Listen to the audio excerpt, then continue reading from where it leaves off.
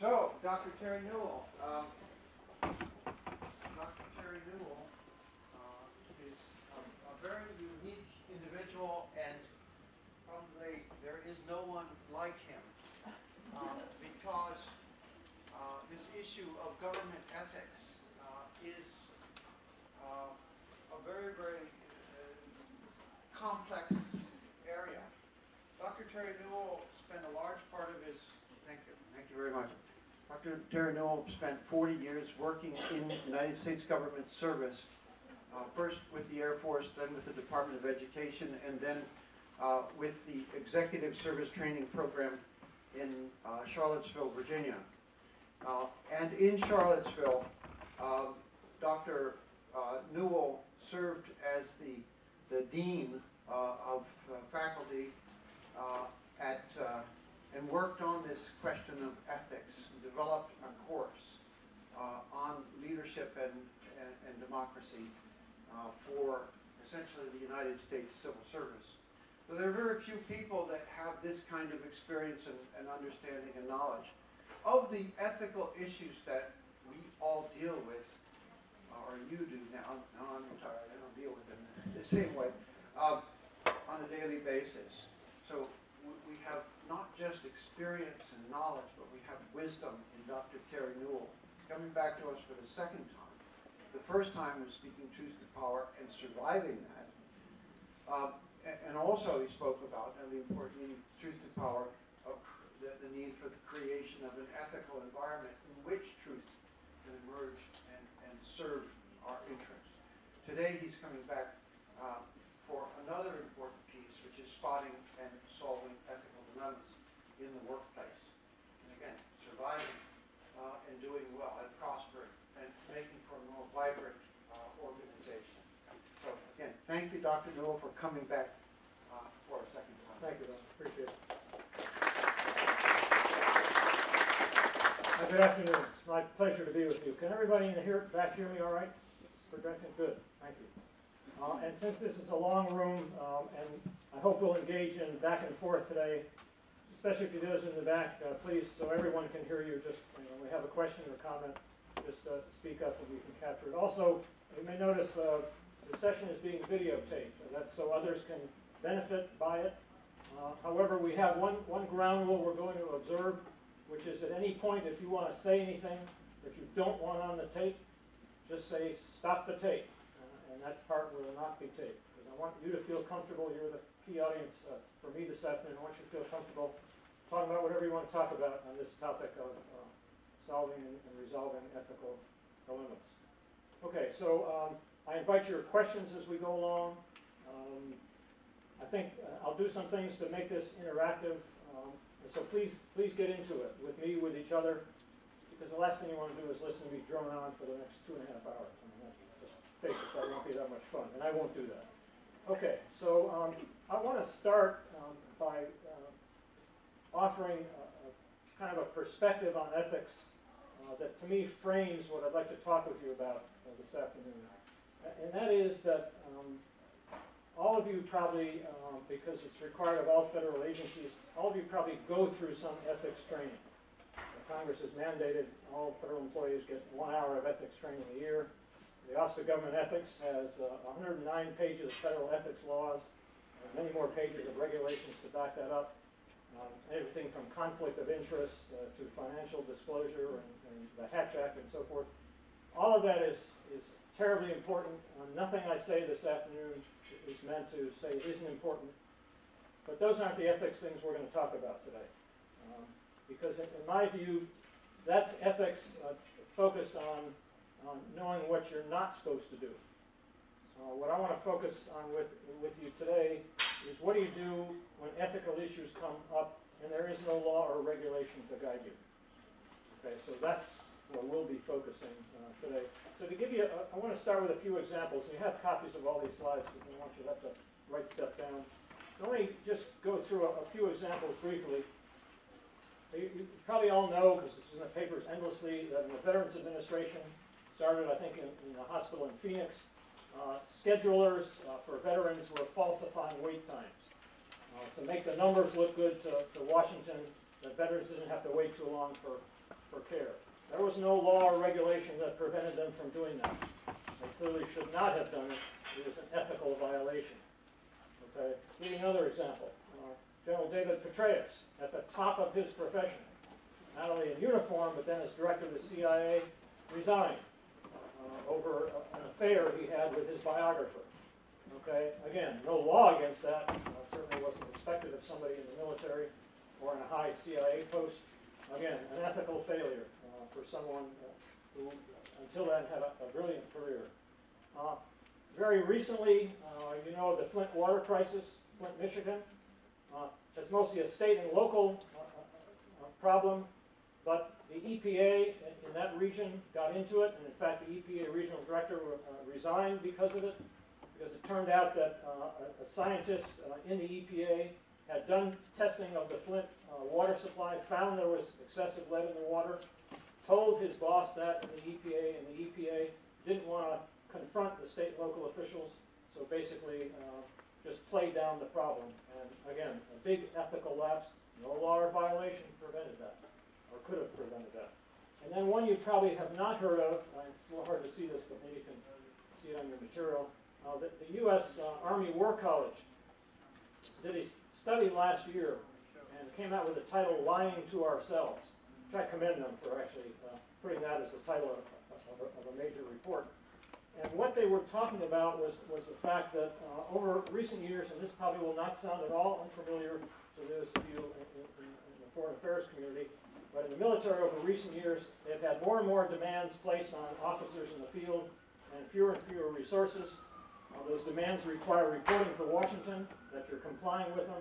The people in the field couldn't figure out any way to get them done, so they started lying and just signed off on things that they hadn't done because they knew they were expected to.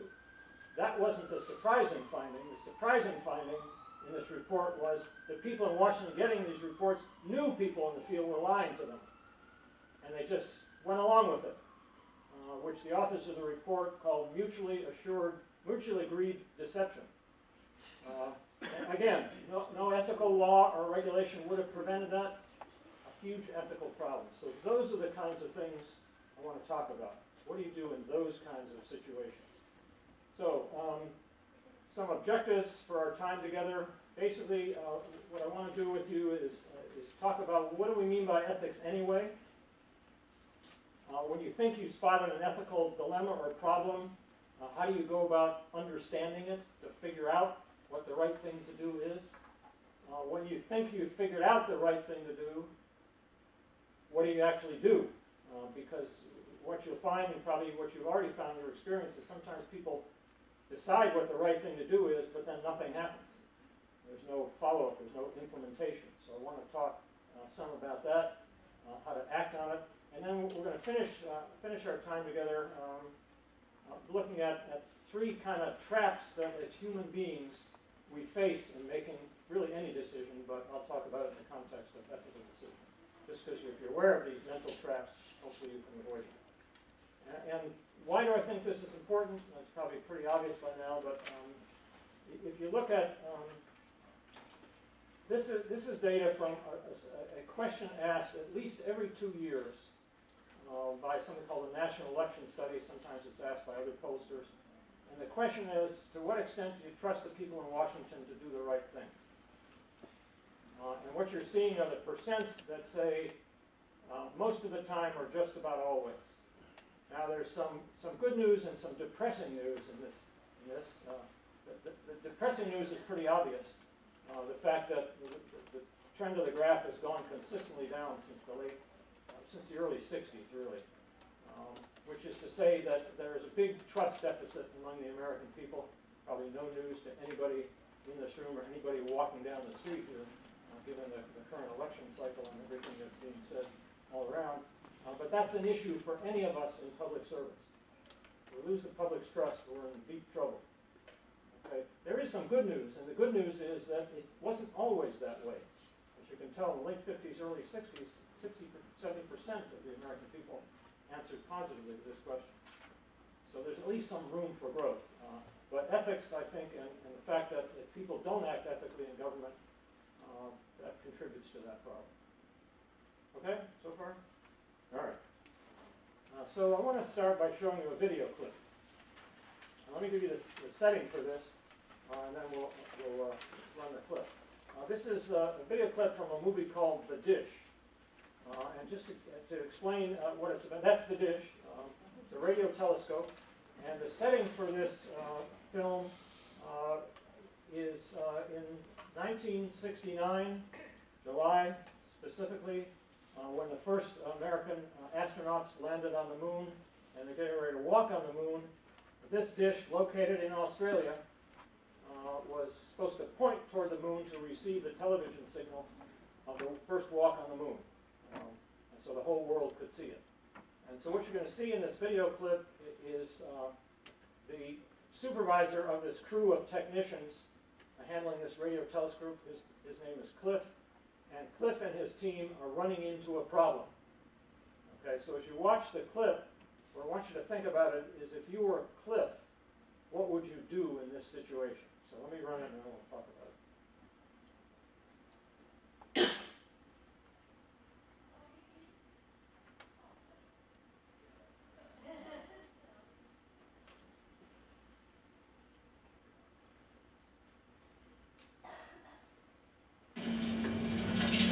What? Wind.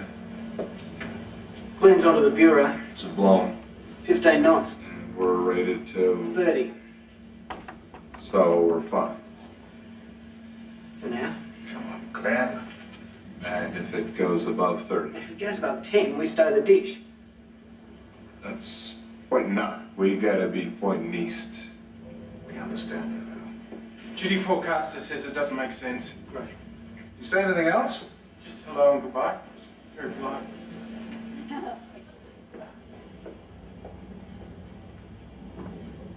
$30 knots can't be the absolute max. No, it's a theoretical max. So it's never been tested. No. So, now the dish can take more than... We don't know. Quite frankly, I don't want to know. There's 1,000 tons above that azimuth track. That's not good.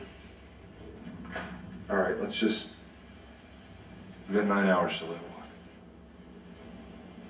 This thing blow itself out, but... Yeah, I reckon it could. Yeah? Cliff, Bob, just ringing to say good luck. No, hang on. There in a minute. It's a bit breezy this morning. That wouldn't affect... Right. What happens then? Oh, I see. So... You reckon? Yeah. Crikey. It's a special day, Bob. Yep. The Prime Minister arrived in Paris, where he was greeted by United States Ambassador Mr. Howard Hatfield, along with local dignitaries and townspeople eager to watch the historic lunar landing. This is Cliff Buxton, the director of the facility. Oh, yeah? Governor General, that was the official opening. Why did they decide to build a thing here? If I may, Bob? Weather, Prime Minister. Park says the sort of stable climatic conditions conducive to the operation of large-scale radio telescopes.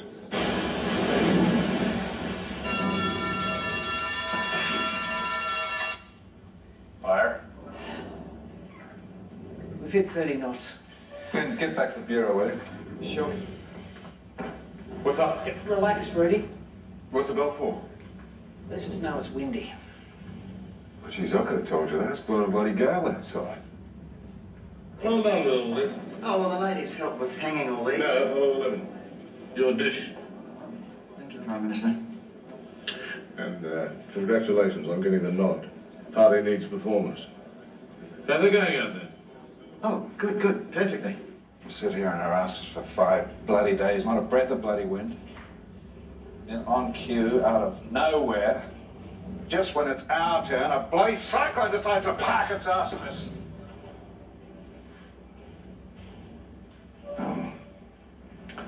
Sorry, lads. I'm just gonna check some bloody thing.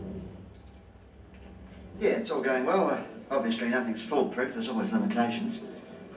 Well, there are no guarantees, all things considered. Life, I guess. You're joking, aren't you, McIntyre? Yeah, yeah, everything's fine. You know, McIntyre, we have a saying in the party. You don't fuck up.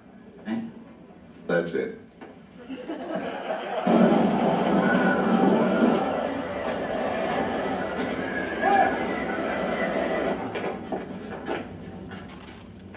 What? You're gonna walk early. Armstrong's overruled the sleep break. Armstrong's overruled it? Just told NASA we don't want to sleep, we want to walk. Like that Armstrong, he goes for it. Really? When do they walk? Soon. Now. So we're off the hook? Folks started having relay problems. They want us up when we start. How? We don't even see the moon until 1 o'clock. 12:56. Well, whatever. Come 12:56, if Armstrong hasn't walked, this dish has got to be pointed at the moon. Okay, Willie. From now on, this place is locked down. I don't care who turns up, no one gets in. You understand? Yes, sir. We're gonna have to move this dish. There is a safety issue, Al. I understand that. We're under no obligations in these conditions. Mitch, what will happen? Dunno. What do you think will happen? It's a big sail area. The wind grabs hold of it.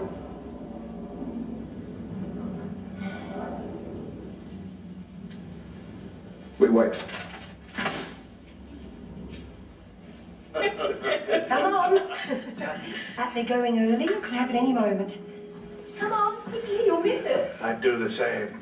If I just landed on the moon, I wouldn't want to be sleeping. It's like telling a kid to sleep in Christmas morning, I had. More tea, Prime Minister? Oh, yes. Lovely. Oh, they're going early. Yeah, I know. You all right? I am now. Sorry? Goldstone can take the pictures. Goldstone? We can't move the dish in this wind. Good Lord. But hopefully it'll die down. They'll be able to use us later. Still, it would be nice to have been there from the start. Oh, it doesn't matter what pictures are called by who. We're part of the team. That's the most important thing right now. Yeah, you're right, Maisie. Shirt, Bob. No, at least the boys at the dish will be able to relax for a while. Mitch? Getting worse. It's gusting to 50. We can't move this dish. PKS Video, Houston TV, net 2. PKS video, go ahead. We still got relay problems with Goldstone. It looks like we need you as a prime receiver. Prime? Well, the signal between Goldstone and Houston is dead. It's gone to ground somewhere, and it's currently still go for walk.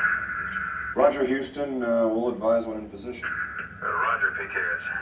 As soon as possible, please. What? Glenn, come in. Mitch, talk to me. It's shaken like this in the upright position. Yeah, what do you say? It's not designed to take these sort of forces. If the main structure... Wait. Examine it. What's what you say? Well, it could collapse. Man's about to walk on the moon. And he still will. But no one's gonna see it. Al, let's be clear about this. There are 5 lives at risk here. I'm responsible for those lives. Now, most people would say that's sufficient reason not to move the dish. And everyone will accept that. But will you?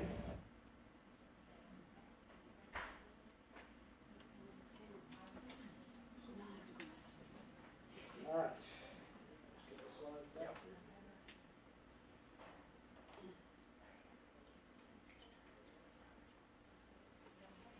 Okay, so first question. You're probably wondering what they're going to do, right? Okay, well, don't tell them that. So, first question. Cliff, the supervisor. Is this a management decision he needs to make or an ethical decision?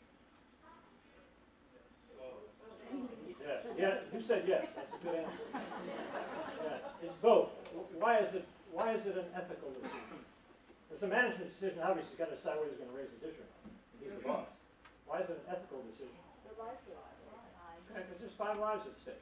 Okay, this is a pretty simple example of that distinction, but it's a distinction that's often missed because a lot of management decisions have ethical components to them that people don't always see.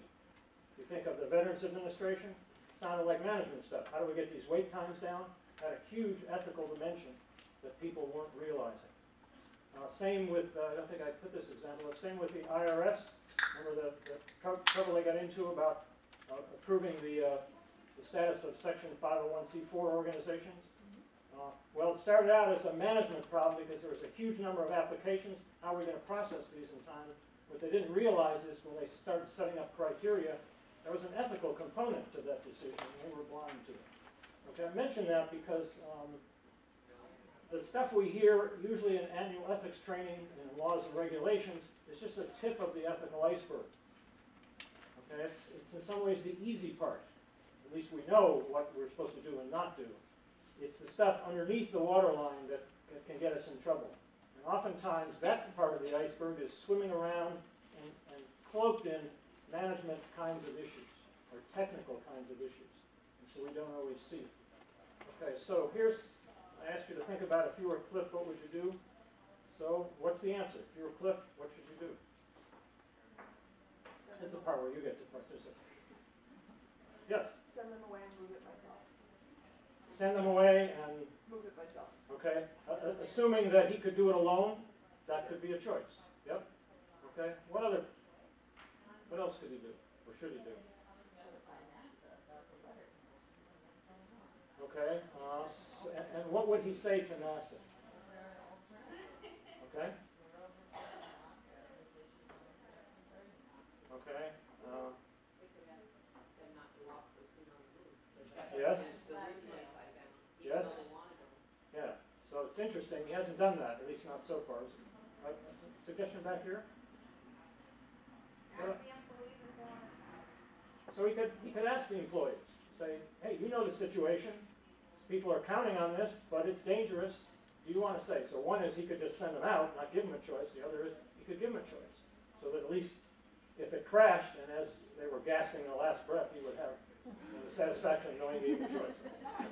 I'm asking if they're willing to stay or if they want to stay in that situation is not really giving them a free choice. I agree. Because they're under professional pressure, they're under peer pressure, they're all men, so they're going to show off for each other. So there is going to be an awful lot of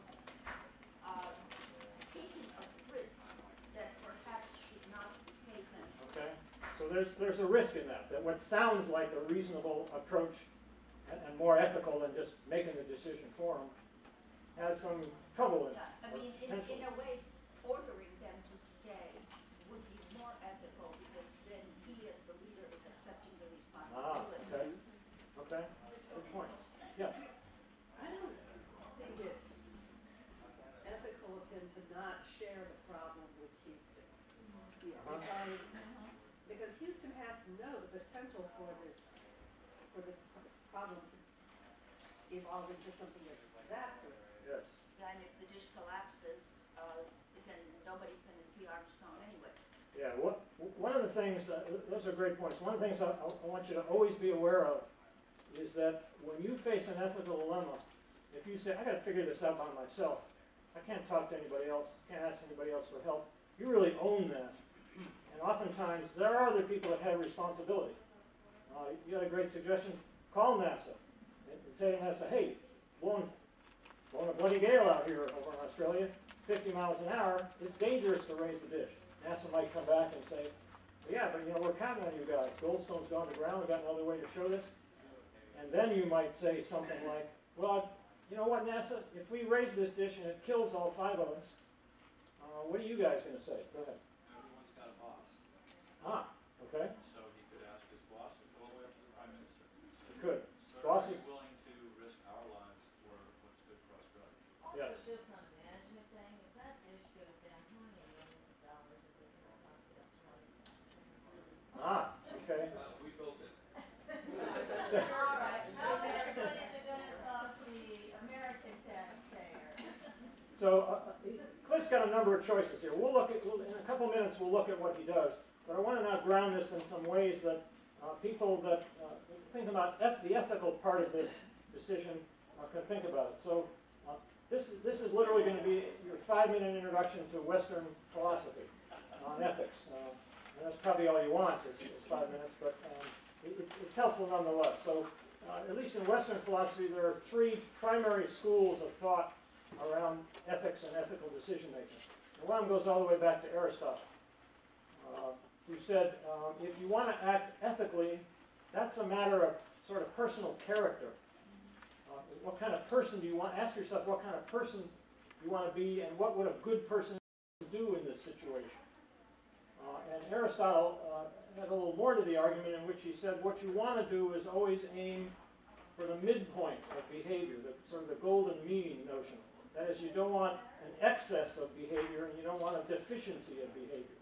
So, for example, if Cliff wanted to be courageous as a supervisor, just to pick one character trait, courage might be the midpoint.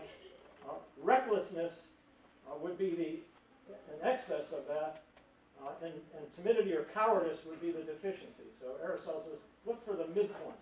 Look for what a virtuous or a good person would do. That's one way of looking at it. Okay, and it lasted for a long time, until we got into the Renaissance, and then this guy, Immanuel Kant, came along and said, it doesn't matter what kind of person you are. What matters is what principles ground your thinking, your ethical decision making. And he said there are two core questions to ask yourself around that. And the first one is, am I using people as an end in themselves? I should never use people as a means to an end. So going to Cliff's situation, what would Kant say to him in this situation?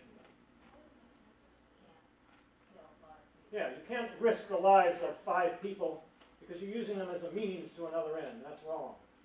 Okay, Kant also said, if you have a principle, you have to be willing to apply that principle universally to all situations, to all people, everywhere. Otherwise, it's not really a moral principle, it's just sort of convenient for you. So, for example, imagine yourself in the checkout line at the supermarket. Okay, and the bill comes to $8.50, and you give the cashier a $10 bill. And the cashier gives you $11.50 in change, mistaking the 10 for 20. So you could say to yourself, you know, I've been shorted a lot of times in the checkout line. This is sort of the karmic payback time for me, and I'll just keep the extra $10. And Kant says you can't do that, because you wouldn't be willing to have that principle applied to yourself. And if the whole society operated that principle, commerce would break down. So that's Kant's way of looking at it. And then the third way is this guy named Jeremy Bentham, who said, I don't care what your moral principles are, I don't care what the consequences are. What's the greatest good for the greatest number of people? The most pleasure and the least painful way to decide this. So what would that tell Cliff to do?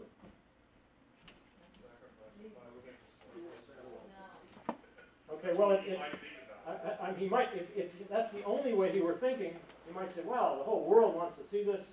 There are 5 of us. The greatest good is the whole, I mean, we might find some problems with that, but he could try and defend himself. But the thing is that the whole world isn't going to die. That's true. And if it crashes, the whole world isn't going to see it either. And I think, as you or someone pointed out, the greatest good for the greatest number sounds easy. It's not so easy, because if the dish collapses, one can imagine not only do 5 people die, but his boss loses his job, the prime minister is in real hot water, the town loses the radio telescope and all the income from that. They got to pay back the loan that the Americans gave them to build it, whatever.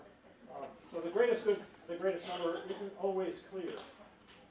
So now you're wondering, all right, you've given us 3 ways to look at this. They all have problems with it, and that's true. They all do.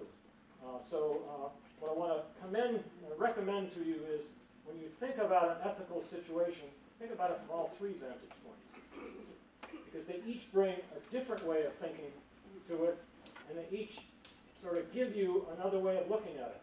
And any one of the 3 by itself can get you in ethical trouble. So, for example, if you only think about it like what would a good person do, you sort of get on, on your high horse and say, well, I can't be bought. Any of you watch Downton Abbey? I guess it just ended. Maggie Smith plays the Dowager Countess, I guess. A few episodes ago, she said something to Mrs. Crawley, I think it is. Mrs. Crawley was going on about the hospital needs this and the hospital needs that, and Maggie Smith said, it must be cold on the moral high ground.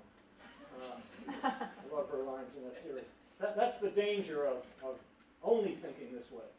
Okay? The danger of only thinking from a standpoint of principles is you can get pretty rigid. Okay, and the classic example of that's Adolf Eichmann. I mean, he actually defended himself at his trial in Jerusalem by saying he was a Kantian. Okay, I mean, that's a distortion. That, you know, he obviously used people as a means to an end, so he didn't do his homework too well. But I mean, that's the danger of that, and the danger of thinking only from the standpoint of the greatest good from the greatest number is to be kind of self-serving or expedient. So what Jim Sparrow, the guy who came up with this notion of the ethical triangle, is look at it from all three vantage points, and then try and figure out what the best thing to do is. Okay, and you've come up with a number of great suggestions. A number of things Cliff could do. I'm now going to show you what Cliff did, and then you can decide what you think about his ethical thinking in this situation.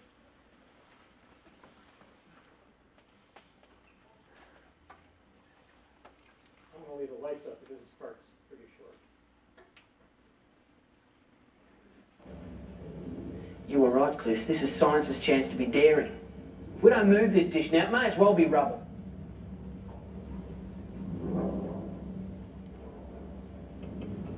Al, I still think 11's a lucky number. Cliff. What? Sometimes you got to take a risk.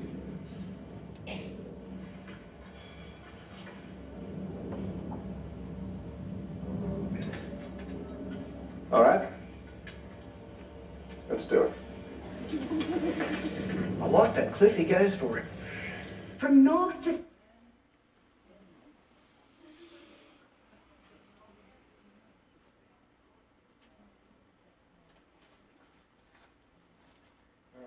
We may not like that Cliff so much because he went for it, but in any event. Julie Downing.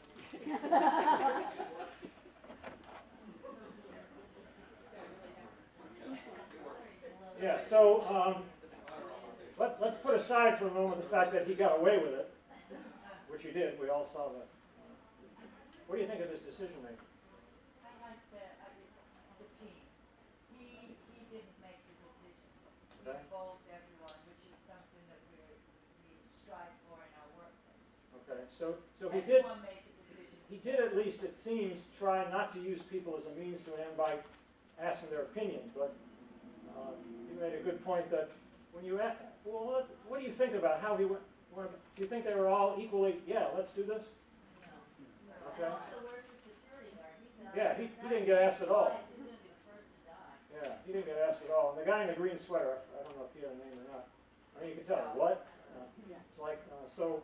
There's a danger in. I mean, maybe if you'd given him a piece of paper and had a secret ballot, it might be a little more defensible. But I mean, his defense, he at least got their input. But that's tricky. You got to be careful about that. Okay. What he didn't do is a number of things he could have done, which you suggested, but he didn't think of. Most especially call NASA or talk to his own boss or the Prime Minister. Because they bear some of the responsibility. And he's given them an easy out, basically. We did, though, see one person trying to talk to the Prime Minister, and he got pretty shut down. Yeah, that was Cliff's immediate boss. Right. Bob, I think was his name. Yeah, he did get shut down. He was the mayor, he was not the supervisor. Yeah. And so we might imagine Cliff he's already told his boss there's a little bit of a problem with wind, but he said to his boss, this could result in our deaths. And it's not clear what his boss would do, whether he'd be willing to go to the Prime Minister. But in any event, he had other choices, and that's all I want to focus on. All right, I want to leave this example and actually go to another one. Any last thoughts on this? So the bottom line is ethics basically is asking yourself a set of questions. So far, at least these three vantage points. And trying to find a solution that honors what you learn by looking at it from these ways. And we'll go a little further with that with the next case, but that's where we are so far. Okay, you have a case in front of you called Bill White and the Veterans Administration. I want to give you about 3 minutes to read through that case and then ask yourself as you read through it, if you were Bill White, what would you do? So give you a chance to read it and then we'll move on. Gotten through the case, anybody need a little more time? Okay, so here's the first question. You're Bill White. I mean, you've got a lot of things on your plate, and now you're acting administrator of the Veterans Administration. You hope you will be picked to head the agency. Why don't you just hire Bob Smith and be done with it?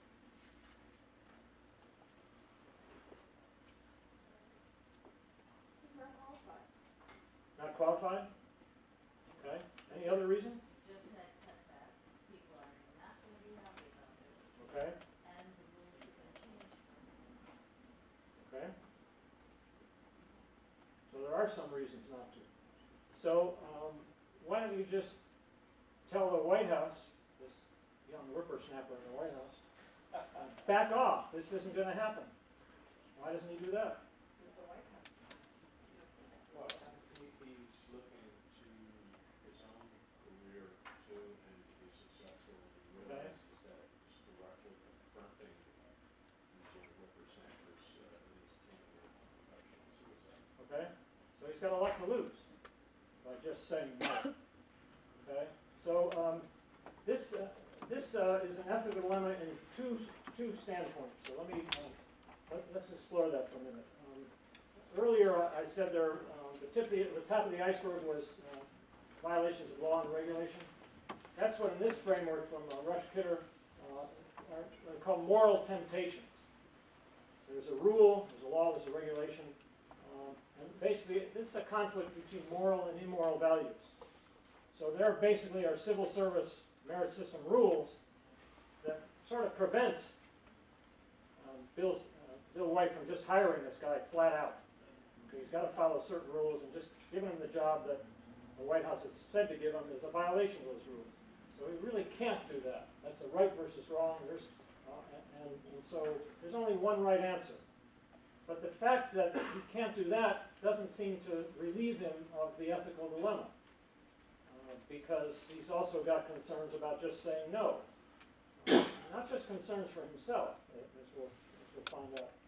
So this is more of a values-based decision. It's a conflict between moral values, which we'll get to a little more deeply later.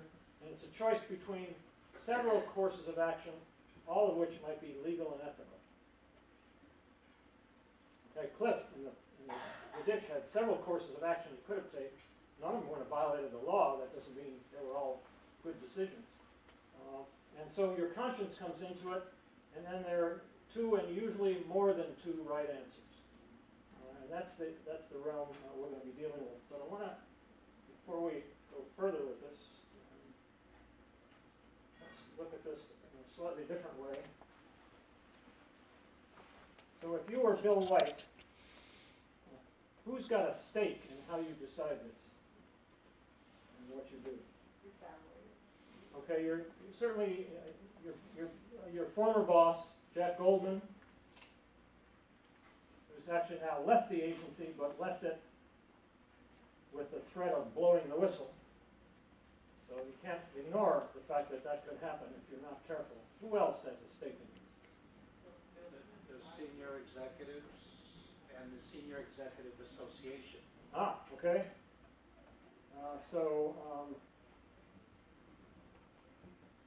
Other senior executives and then the Senior Executive Association, who sort of looks out for these sorts of things. Who else? Yeah.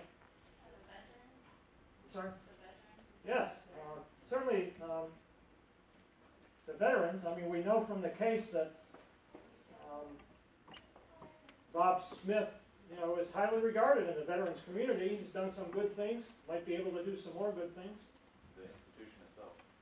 Meaning the Veterans Administration. Okay, and what's the stake of the Veterans Administration? I think a reputation. Yeah, it's a reputation. Yep. Just getting back to, you mentioned Jack Goldman, the previous boss. He hasn't exactly been a sterling example of leadership. No, it's true. Because it says he even mentioned blowing the whistle on the whole matter once he retired. Yeah. As opposed to before. Whistleblowers were still on the job. Yeah. Our friend Bill just hasn't had a lot of. Yeah. Well, and Jack Goldman would probably defend himself by saying, "I'm a virtuous person. I don't put up with this kind of nonsense." So he's not willing to think about it past then, and that's a danger. Yeah. Bill White's family. Ah, all right.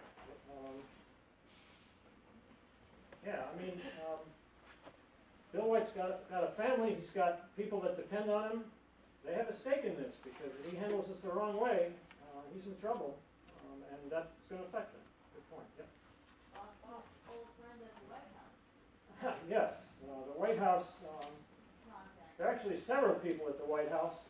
There's the first one that Bob Smith contacted, and then he delegated it down to the head of the personnel office, who delegated it down to whoever's handling it now. So. How about Bob Smith and Bob Smith himself? Yeah, sure. And he's obviously got a stake, because he wants to There's something else. do things for veterans. Okay? Anybody else? Yeah.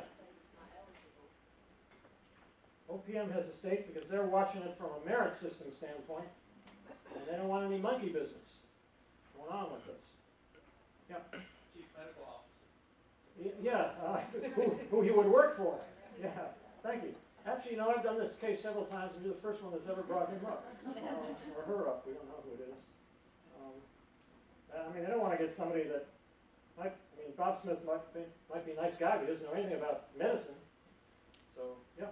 Congress and the taxpayer. Yes, thank you. Is Congress of one mind here? Is Congress ever of one mind? I mean, there's the Veterans Committee, who sort of likes Bob Smith, and then there's a Post Office Civil Service Committee that's watching out for.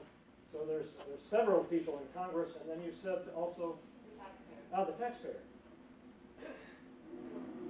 We won't tell anybody outside this room that we put them up last, but yeah, sure. I think this is kind of a tempest in a teacup, to be frank. Okay. Because we all work for the State Department. We know that political appointments are a fact of life.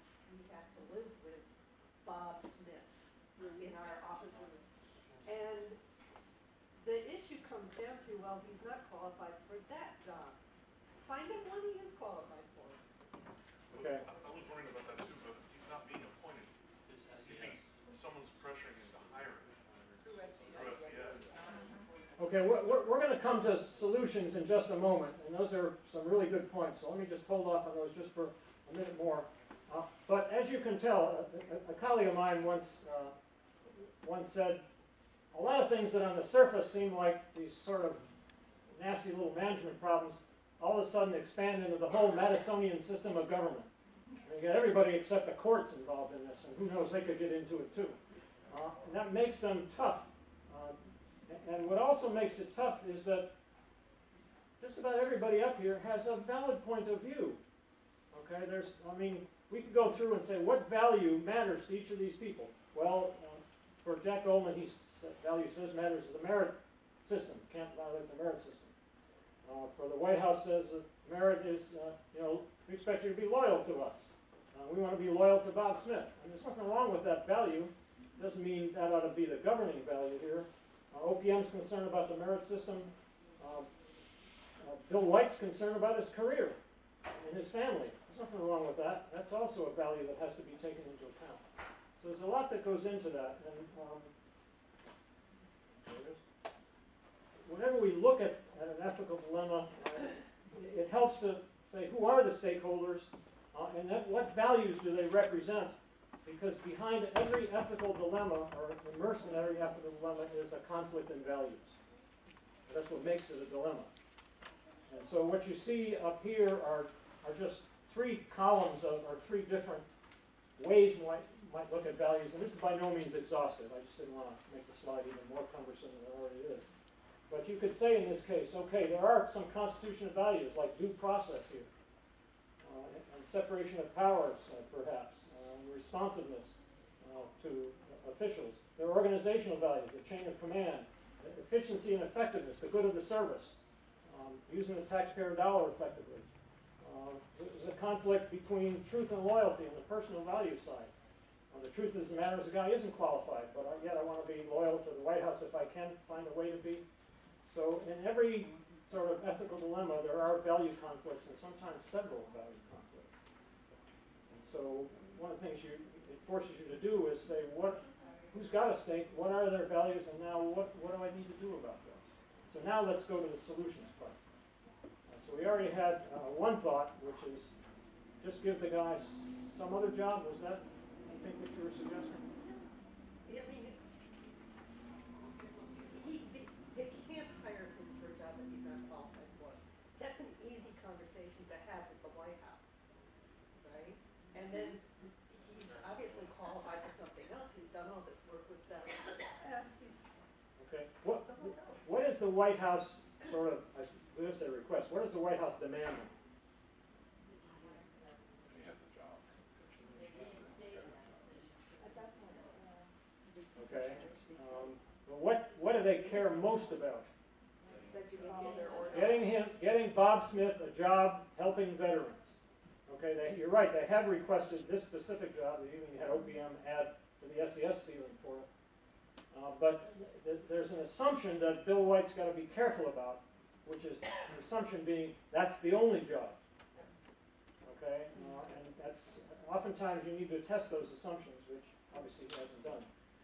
Yes. Could he ask the White House, if this is so important to you, why don't you appoint him? All right, there's another solution. He could say to the White House, how might that conversation go? So we left the case, he's on his way to the White House. He's got to meet with this person, and the person says to him, well, look, you're going to hire this guy or not? And so you might say,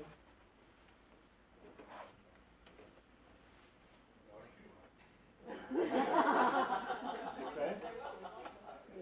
And the White House guy might say, well, why should I have to do that? I mean, he wants to work for veterans, why don't you hire him? So what would you say to the White House person? Let me put him someplace he fits. Okay, you might say that. Go ahead. I think it's your obligation, if you are negotiating this with the White House, to explain the other equities involved. Yes. Bob Smith is not the only person in this, he's not the center of the universe. You've got all these other people depending on you. You are in charge of a huge bureaucracy yourself, and there are many other equities and stakeholders. So yes. It's incumbent on you to lay these out for the whippersnapper in the White House. Yeah, so you might say to this person in the White House, look, let's think about it this way. If I go ahead and hire Bob Smith for the job you want me to hire him for, and did you know that the White House, the House Post Office Civil Service Committee is already poking around in this? Do you want that coming back to the White House? Okay, do you want the unions going to their members of Congress saying you're violating federal law in merit system and how you hire people? And my guess is the person in the White House would have a little pause about that. Okay, so that is a course of action you might pursue. Let's step away from solutions for a minute. What is Bill White's job in this situation? Protect his organization. Okay, he's got to protect the and serve veterans.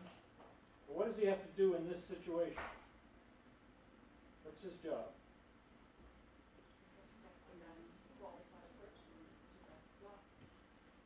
Okay, but even broader than that. Consider whether that slot is really needed. It's already been written once. Yeah. I'd argue, yeah, go ahead. I think his job is to effectively manage or run the VA. Yes. And he has to somehow square all those circles to figure out how to continue effectively running the VA as a viable organization. His job is to make sure his organization stays effective, valued, with some integrity, all while somehow working through this problem. Okay, because he could just, as we said, he could just say no, but he knows also he's going to pay organizational costs for that and maybe personal costs as well. Okay, so any other solutions? We've come up with a number of good ones. What? Go ahead.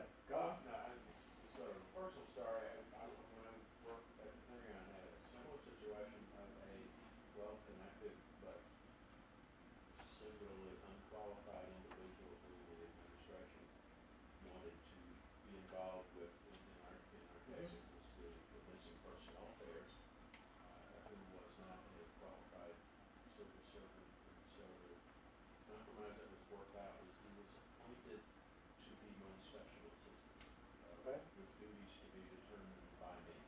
Okay. And, you know, so for 4 years, and actually, we actually did find some things that he was qualified Good. to do. None of them had anything to do with what they originally posted Yeah. for. So it kept everyone happy, and he did not consign a position where he could be on. Yeah, go ahead.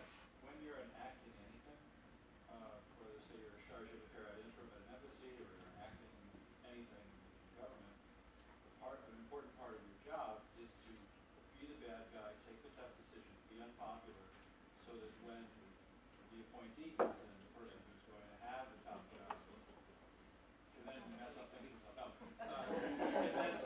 Can have a clean and well-run organization. And Okay. sometimes you just have to be unpopular. Yeah. But I think, yeah, go ahead. This is taking almost a step back from this, but I think that Bill, as a government employee, is accountable to the taxpayers, and that in a situation like this, you may be able to compromise and kind of, you know, put someone in a position where they might not do harm or something. But I mean, that's taxpayer money that's being used, and I think that in and of itself is unethical. Yes.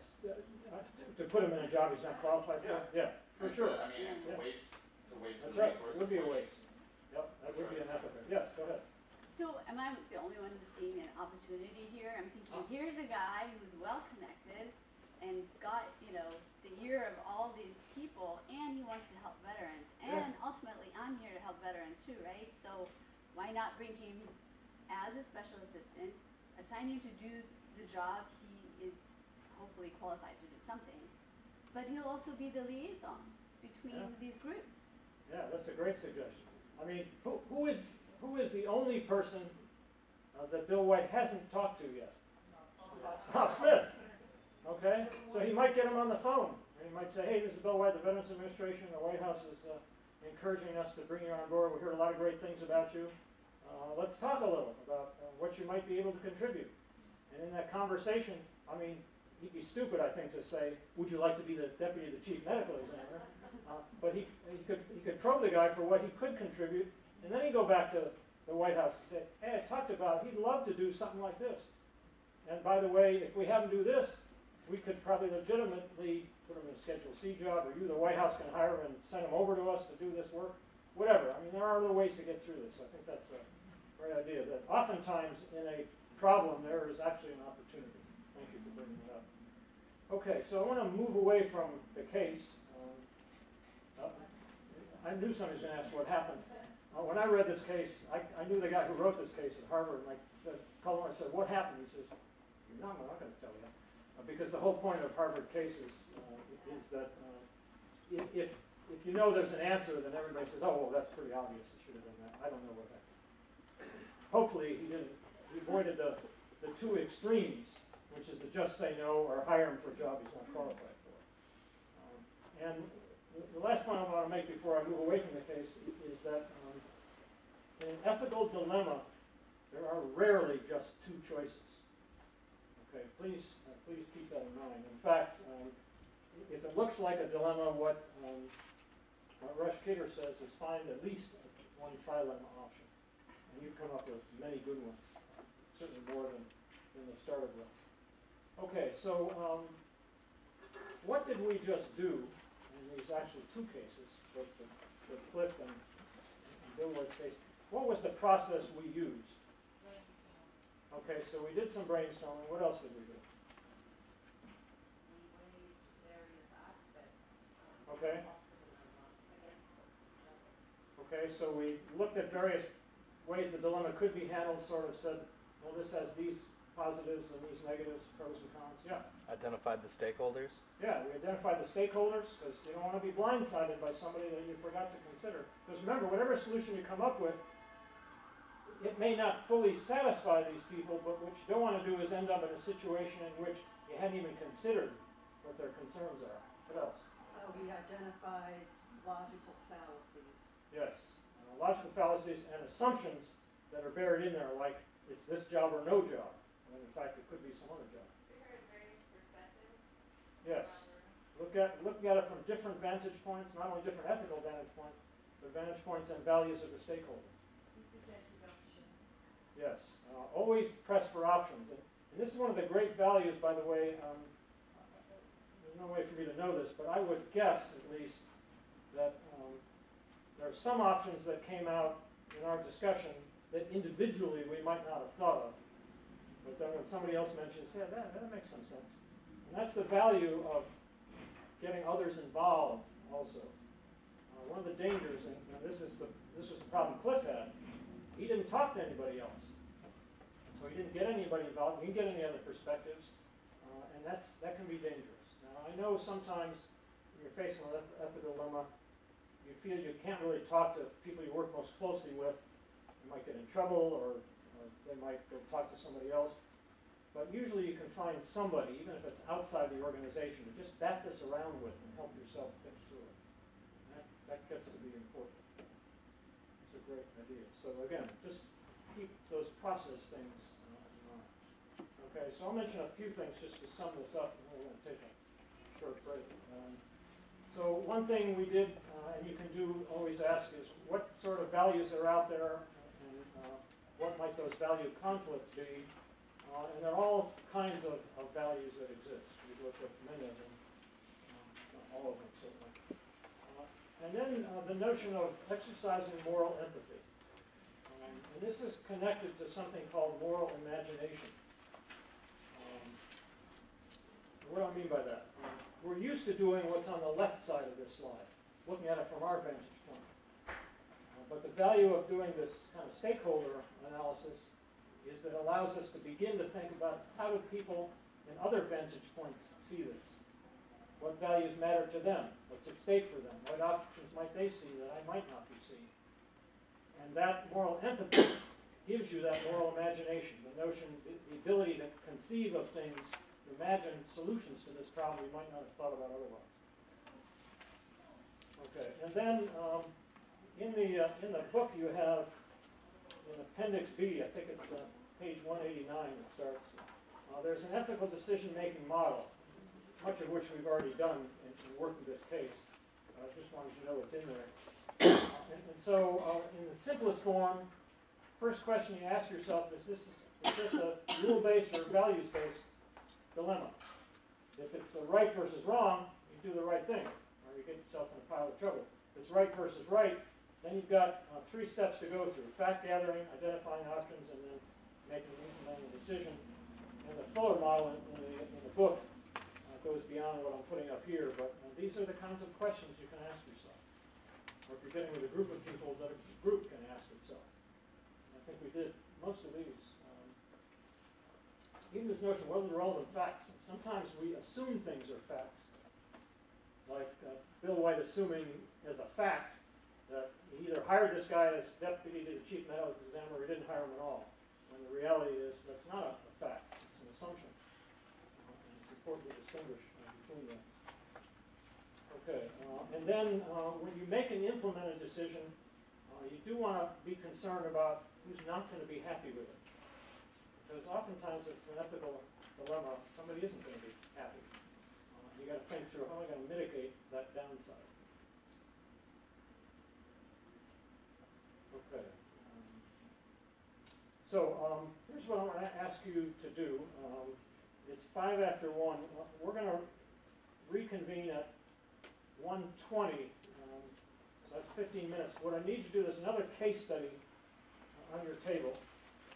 It has to do with Frances Perkins, who was the first woman to be named to a cabinet-level position. So we're going to take 15 minutes. During that 15 minutes, please just find time to read through that case study. And the front page of it will tell you sort of what to think about. So we'll pick up again at 1:20. And I think this is also a good example of someone who faced an ethical dilemma which on the surface might not be so apparent. Like nobody was asking her to do something wrong. But the fact is she was faced with something she really wanted to accomplish and a fair amount of opposition. A boss, the president, who expected a fair amount of loyalty, as he has the right to expect from an appointee. And so she had to sort of deal with all that. So the question I want to ask you, and let's just sort of talk about this, is what struck you in this case about how Frances Perkins managed to accomplish what she did accomplish? A lot. Yes? I just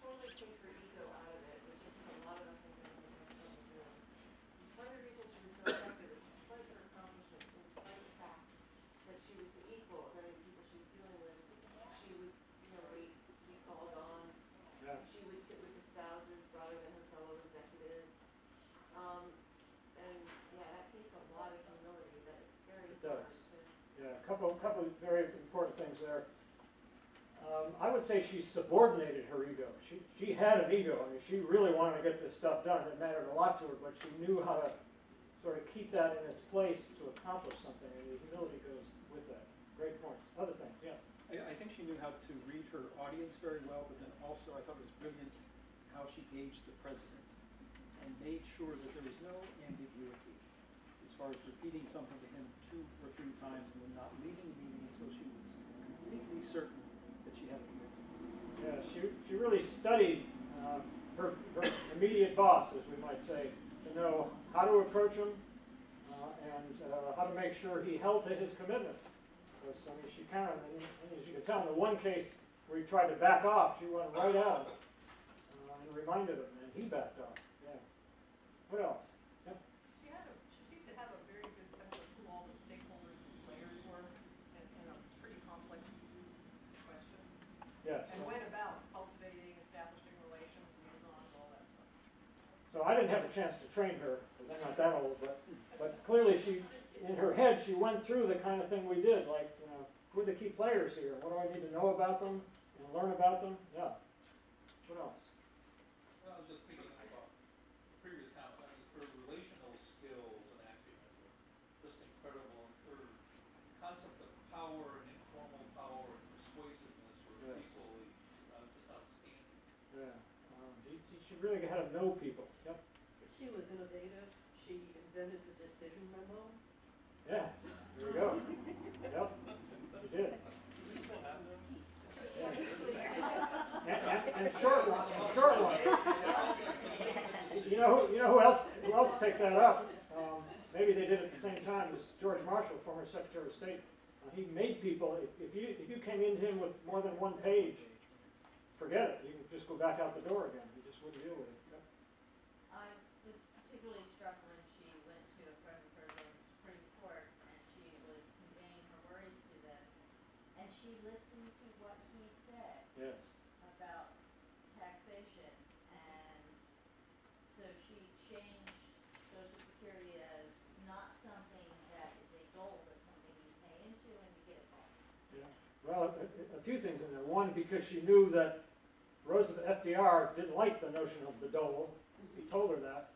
And the other is that's a tip she got, the taxing power, which incidentally is the way the current administration defended itself with the health care laws. It was a tax, and they wanted to do a tax. Yeah.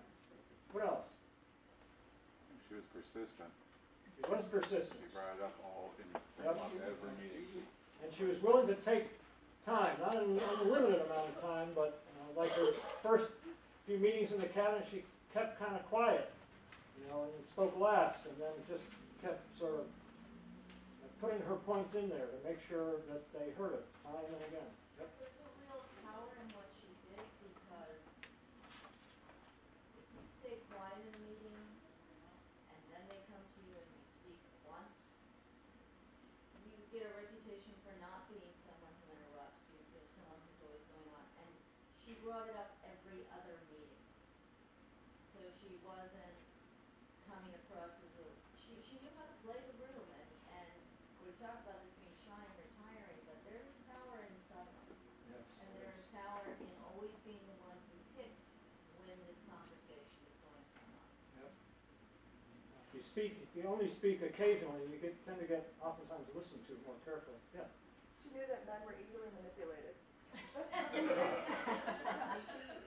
Which when I read about her and the fact that she kept this thing, Notes on the Male Mind, I really wanted to get a hold of that. I haven't found it yet, but I'd love to know what's in there. But obviously she learned some important lessons. I'm sorry, let's go here.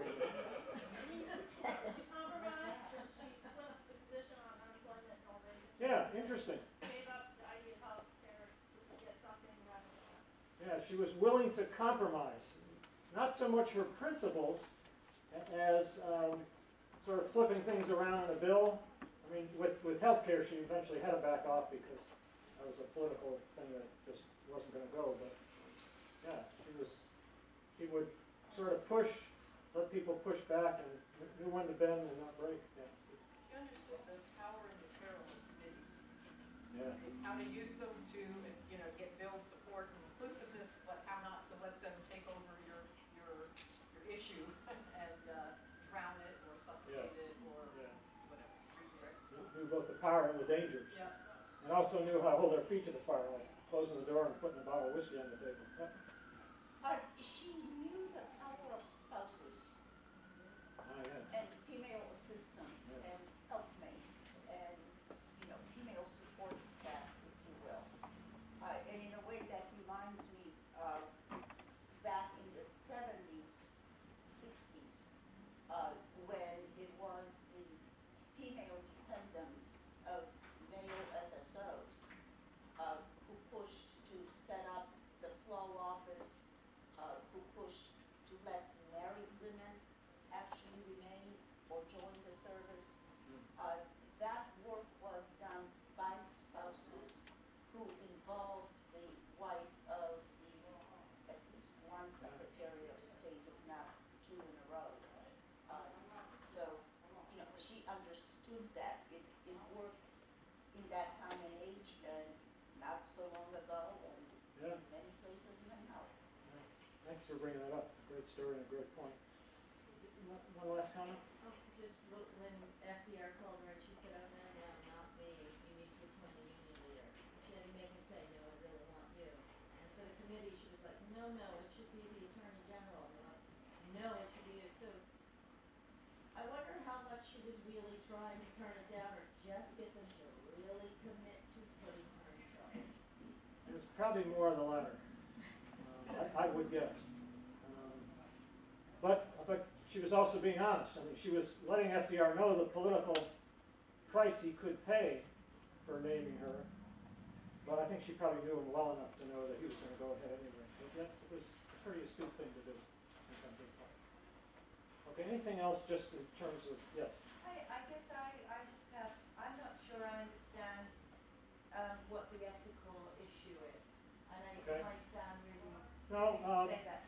But first, how could she, the true ethical, first, how could she speak hard truths by those in power without being seen as disruptive or disloyal? Where's the ethical dilemma in that? Ethical. Okay, well, the ethical is the values involved in that. So it's for example, truth versus loyalty. In other words, she needed to speak some truths about the situation she saw and what needed to be done. And she knew they would be expecting her to follow the chain of command, to be loyal to the president, to stay in her place as a woman, you know, who's new to all this. I mean, she had to be careful about crossing some lines that they expected. Doesn't mean they were right to expect them, but they did. So that's part of it. Yeah, part of it also, I think, was the fact that she had a strong achievement motive. I mean, one of the she wanted to get a lot done. She was pretty clear with FDR at the outset. And so the ethical dilemma for that is, I want to get all that done, and now I got to be careful how I go about it, so I don't push so far that I really work against myself. Yeah, so it's more than that. It's not a right versus wrong so much as how she had to approach the different values that she was faced with. Does that help? Okay. I suspect she also went through some ethical calculations when she decided to drop the health insurance from the bill.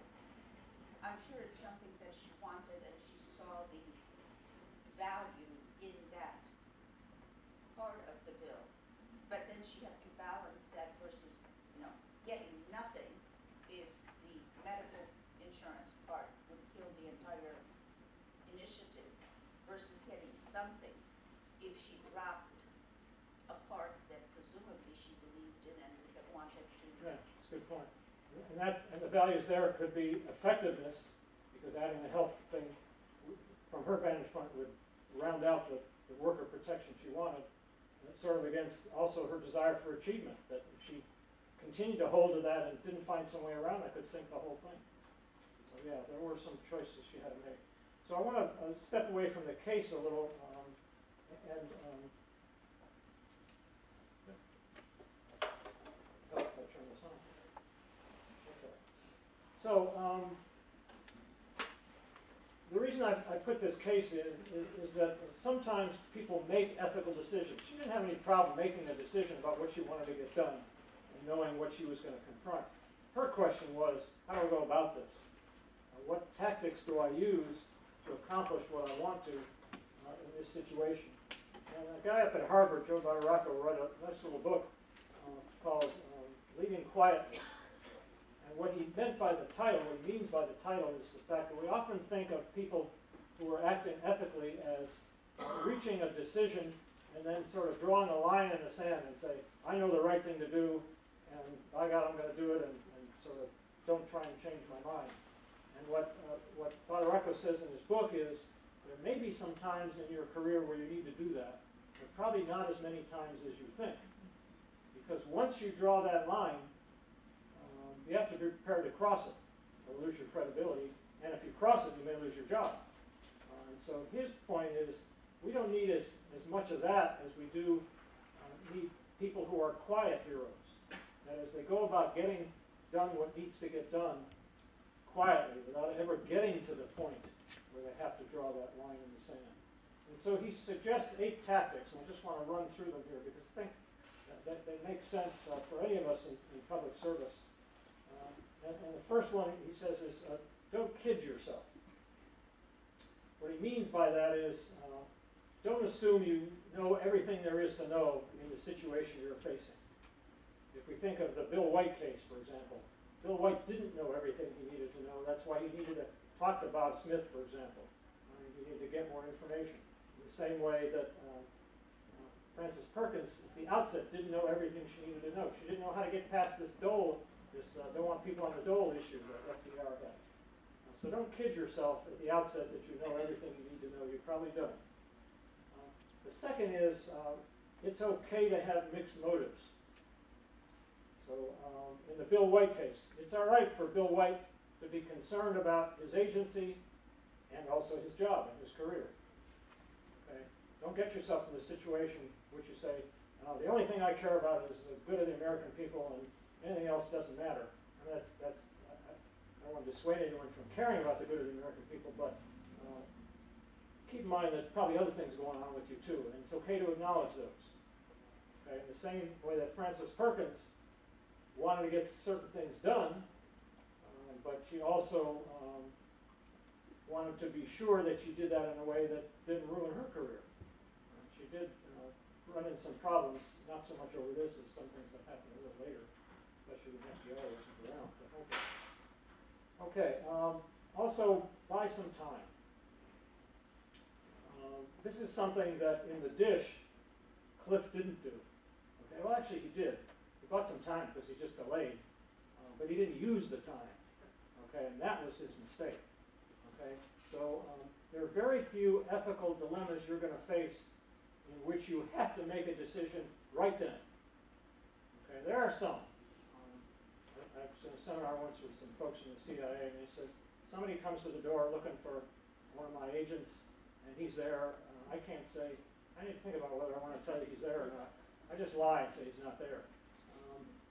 But there are very few of those kinds of dilemmas. In most cases, you've got some time, use it.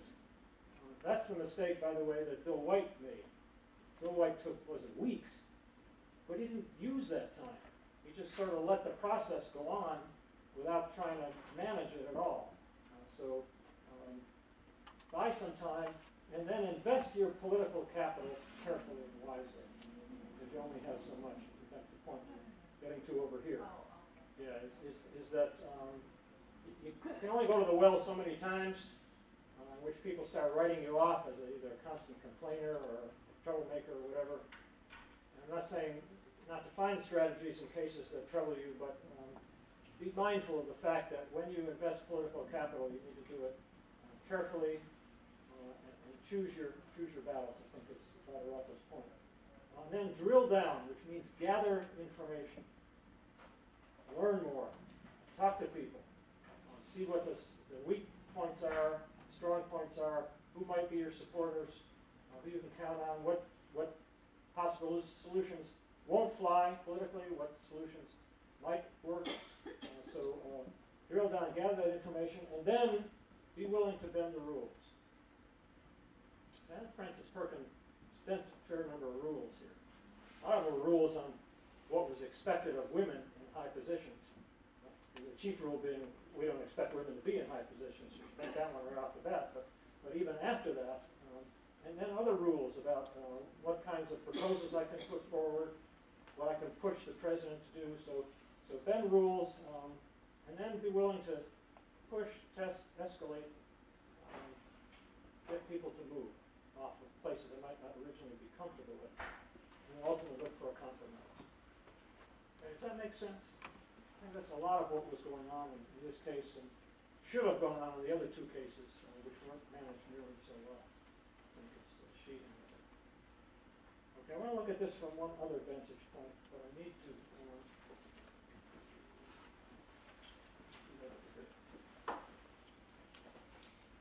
So we tend to think of the organizational hierarchy. And wherever you are in that hierarchy, let's put somebody here, there are always going to be people below you, people laterally, and people above you. Okay, even if you're at the top. And sometimes when I'm working with people, I use this notion of called leadership at the T, the letter T, is that when you rise up the organizational hierarchy, earlier in your careers, it's sort of your technical skills that enable you to advance. And then you may get in a supervisory or management position, and then you need a new set of skills, and then eventually you might get to the top of your organization. Okay, and that's where strategic thinking skills and some of those more influencing skills are, because when you get up here, and that's where Frances Perkins was, the cabinet secretary. Yeah, you can order people below you to do some things, and sometimes they do and sometimes they don't. You can't order any of the people who are lateral to you to do them. You got to influence them. So a big part of her task in this case was, how do I influence people that don't have to say yes to me? Okay, and so whatever your positional power is generally not going to be enough, especially for a tough ethical dilemma. And you're going to need something called social power. Okay, and social power, you can look at it, it's composed of these four things. Okay, one, and I think all of these showed up in Frances Perkins' case. One, as a number of you pointed out, she had a lot of interpersonal skills, a lot of emotional intelligence. She knew how to read people. She had worked with FDR for a long time. She understood him. She kept notes on how to work with men, especially, but in general in those situations. So she had a lot of emotional intelligence. That's a source of power that can be very handy when people don't have to do what you say. Okay. Also, information. She just had a lot of information about the issue she was working on, just as the nature, because she was a cabinet secretary. But that's true for any of you, whatever job you're in. There's a certain amount of power that comes to you from your access to information. The old phrase, knowledge is power. If you have it, that's a way to influence people. And then there's associational power, or the power of social networks. She had social networks. She had a vast social network.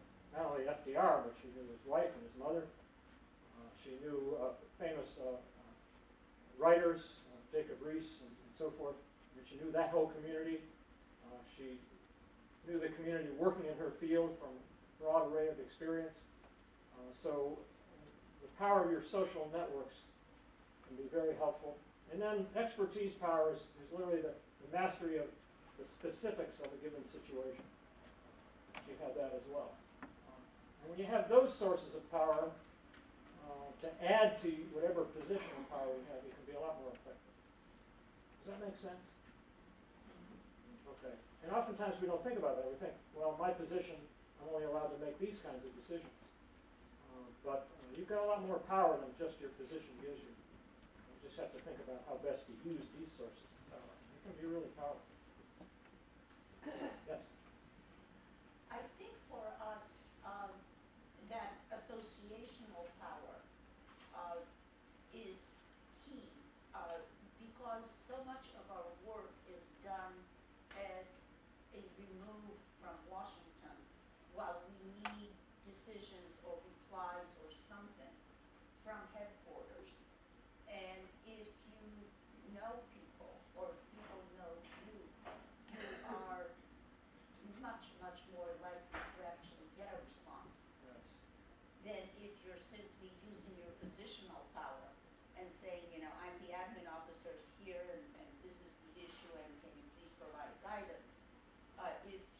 write to someone you know, even if it may not be the exact expert you need, you're much more likely to provoke action in Washington.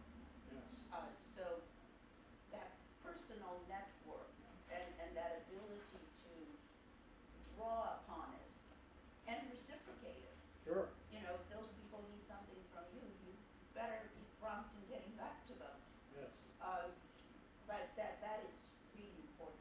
Yeah, and in fact, it's also important in another way, maybe you were suggesting this also, which is the fact that you have those networks and that people in your organization or above you or in Washington know that you have those networks also increases your power. Yes. Okay. So thank you. That's a good point. Okay, does that make some sense? Okay, questions before we move on? So again, these are just things to keep in mind when you've made an ethical decision and now you're saying, well, how do I go about implementing that? It's to use those 8 tactics and use social power to get things done. I think that's what Francis Perkins was able to do. Quite powerful in this case. Okay. And then sort of lastly on this point, it's also the notion of voicing your values. When you make an ethical decision, you are making that in part based on values that matter to you. The question then is, how do you communicate that? And unfortunately, what happens in some situations is people make an ethical decision and they can't find a way to voice it. Okay? And so the decision sort of lays dormant or it's ineffective. And so Mary Gentile at Babson College wrote a nice little book called Giving Voice to Values. She's found the same thing in her work, which is a lot of times people don't engage those they need to engage because they don't know how to get the words out. Okay, it's like you get into situations you feel tongue-tied, and you know what needs to be done, you just don't know how to say it.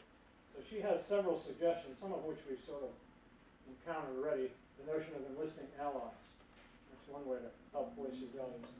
Another is keep in mind that when you're working with other people, if they feel their status is being threatened, they're going to oppose you, okay, usually, unless they've got the kind of humility we're talking about, which not everybody has. In fact, came across some fascinating brain research. They can now use something called functional magnetic resonance imaging to literally look at what's going on in your brain while you're doing certain tasks. So one of the things they did is they looked at people who were in physical pain. They wanted to see which part of the brains sort of light up, which means neurons are firing, in people in physical pain. And then they looked at people who were in a group situation and were getting sort of ostracized in the group.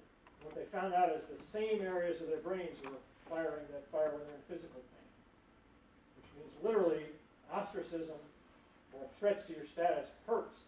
Literally physically hurts. I'm not feeling physical pain, but it's the same thing going on.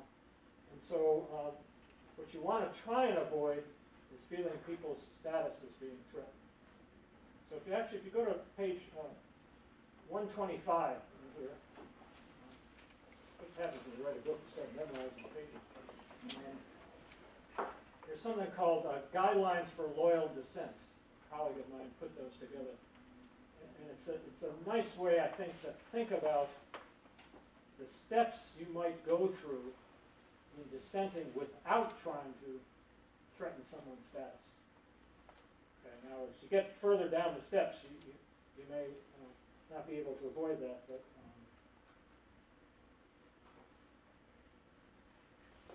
let's see.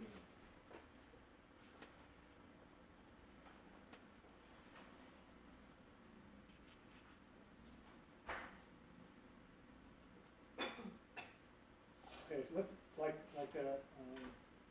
step 1, choose your issues carefully. Step 2, don't shoot from the hip. Step 4, don't personalize the challenge.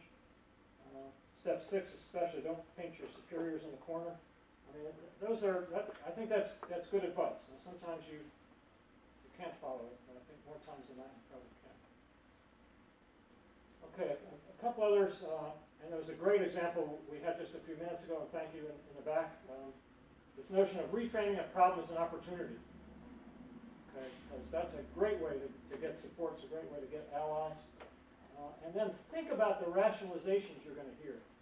Because oftentimes when you've decided on an ethical course of action, you know, somebody's going to come up with a reason why you can't do that.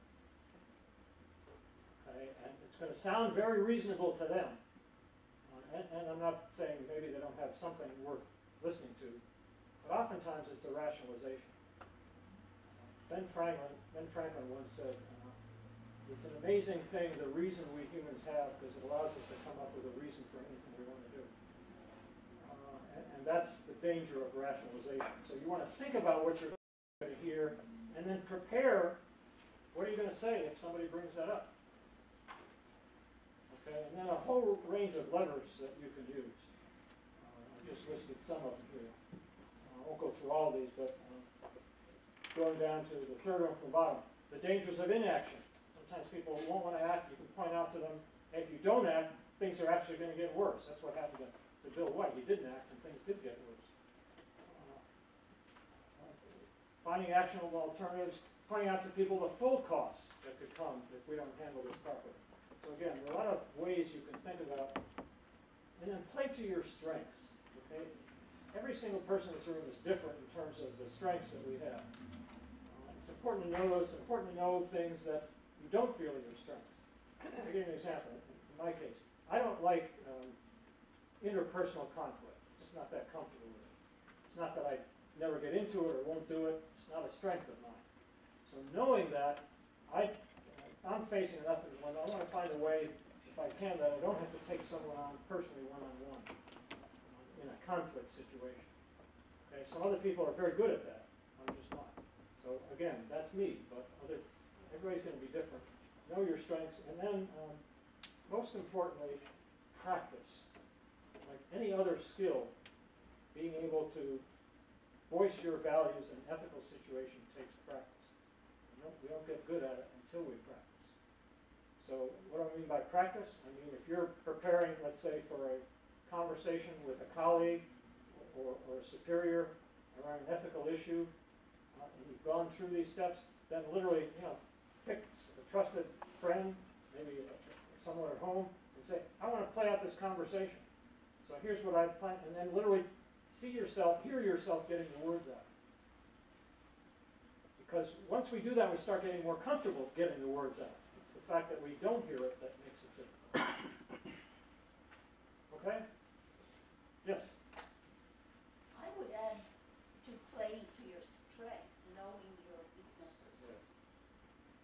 Knowing both your own buttons, either the good ones or the bad ones, but also knowing how others perceive you. Yes. And to what extent you come off as whatever negative word you want to throw in there. And figure out whether in that particular situation that's good or bad. Should you play to that, or should you try to minimize it? Yeah. That's well said. I mean, you're not just strengths, you got to know what your weaknesses are, and be prepared to deal with both. Exactly. Okay. And then lastly, the notion of notion of moral courage. Because there are situations in which you will have to exercise moral courage. And what do I mean by that? Again, I like Rush Kidder's model. It says it's really three things you want to pay attention to. One are, what are the moral principles at stake? And being clear in your own mind what those are. The second is knowing what the dangers are. Dangers to you personally, to your organization, to your reputation, to your job, to your access to resources, whatever those dangers might be. And then third, having a way to press ahead even though you're aware of those dangers. And if you have all three of those, and you are pressing ahead, that's moral courage, the definition of courage. Now, that's different. It's not quite the same if you only have two of them. So if you know the principles, for example, and you know the dangers, but then you don't do anything about it, that's sort of being timid.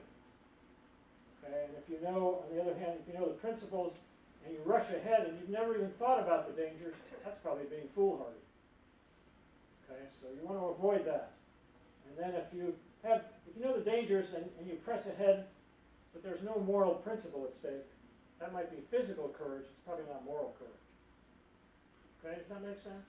So, we think of, I used this example this morning, we think of a bank robber as having physical courage, because the bank robber knows the danger probably, hopefully, I think, goes ahead anyway.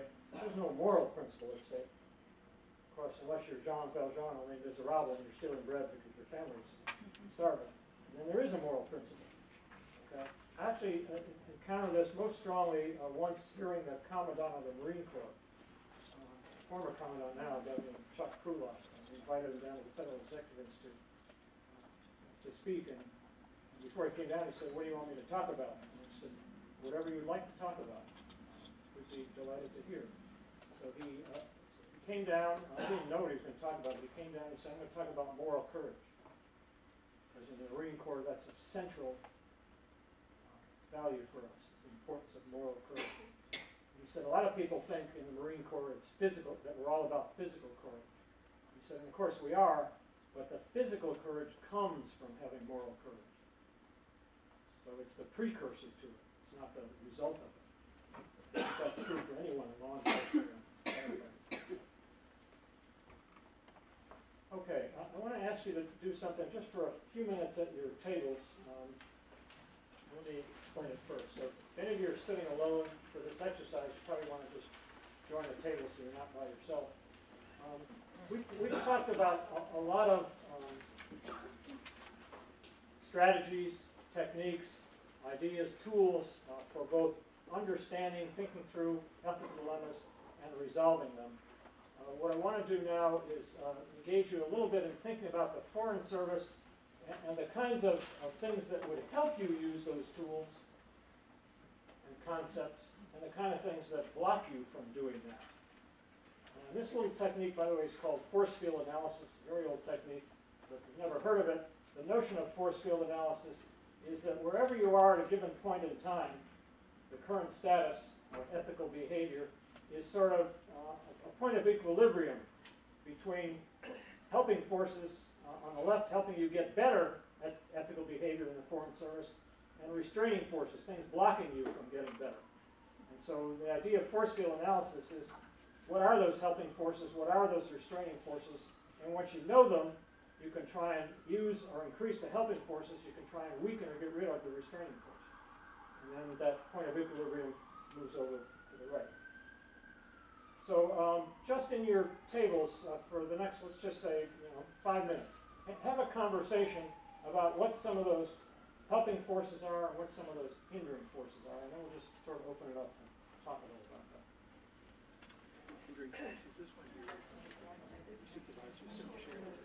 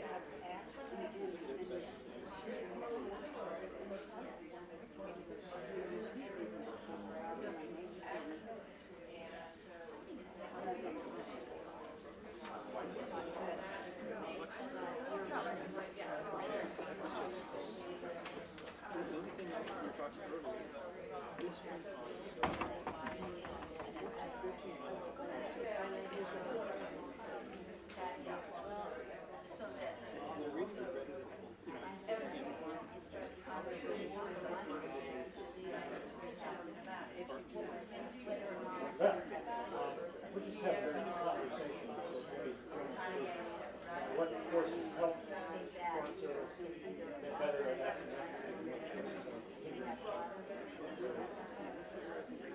No, we just started.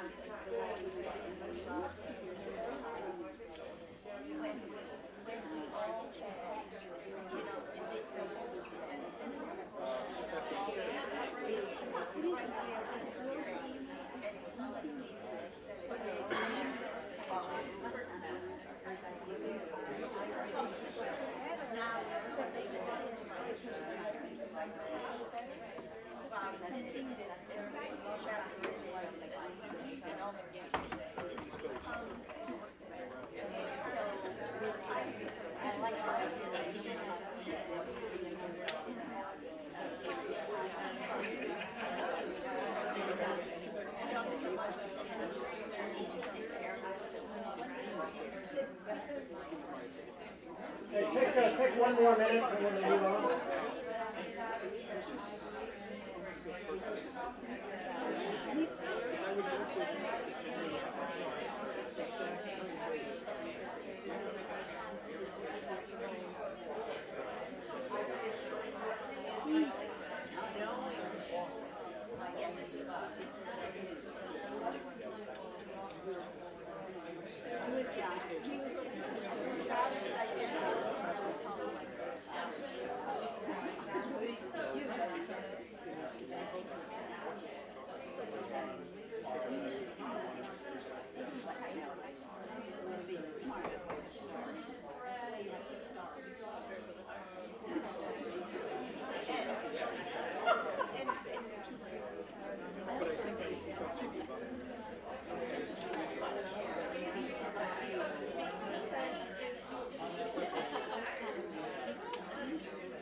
Okay, I need to interrupt your conversations primarily in the interest of time. We promised to get you out of here by 2:30 and I want to honor that. This is clearly an activity that we could spend a good 2 or 3 hours on. I mostly just wanted to introduce you to it and at least get a few examples of both these helping forces and hindering forces up, just so you can see what can come out of these conversations. So anyone, just what? Okay.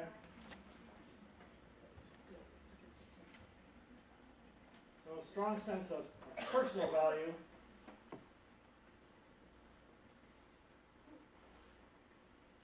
And of course, one way to even add to that force is to select people that have a strong sense of personal value into the Foreign Service and reward those people that have it. Sure. Another example. I came up with mostly negative reasons. Okay, that's all right. Go ahead. No, I don't mean for hindering, I mean for helping, but it's negative reasons that help. So fear of discipline, fear of the Washington Post, and fear of screwing up in your confirmation hearing before Congress. Okay, I'm just going to, because there could probably be a lot of others, but those are great examples, and that can be a helping force. If nothing else, to remind people that might not want to act ethically, that they better be afraid of that. Okay? I mean, that's what Bill White should have done with the White House. It made him a little afraid of what they were asking for. Yes? We had clear expectations. Clear expectations of? Ethical, well, just okay.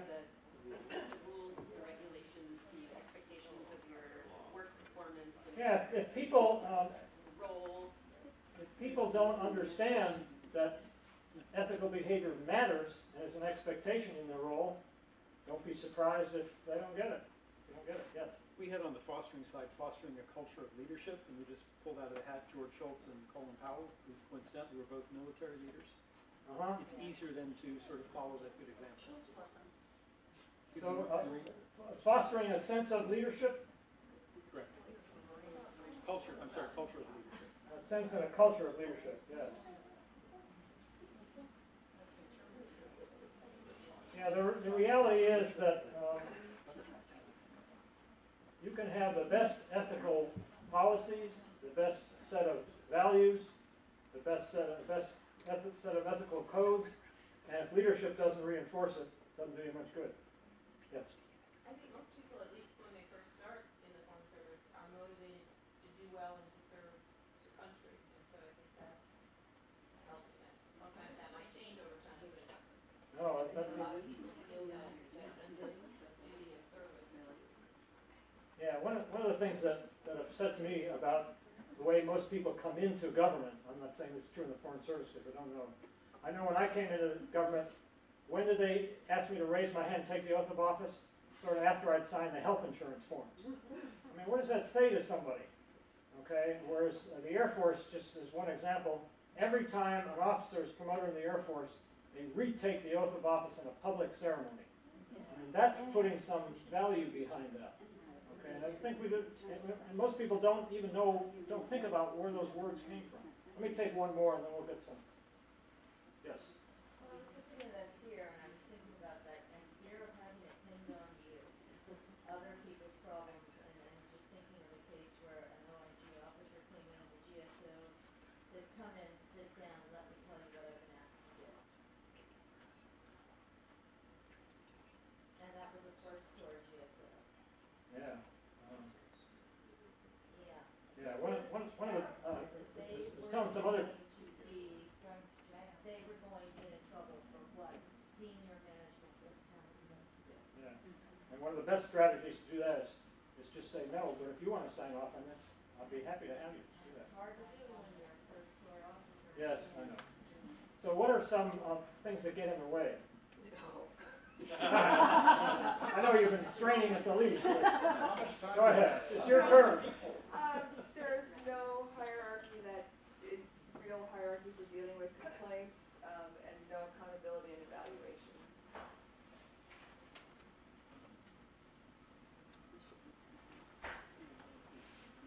Okay, so, yeah, if an organization says, we want you to raise ethical issues, but there's no way to do that, this gets kind of tough. It puts it all on the individual. And what was the second part you said? No accountability in our evaluation. Ah, okay.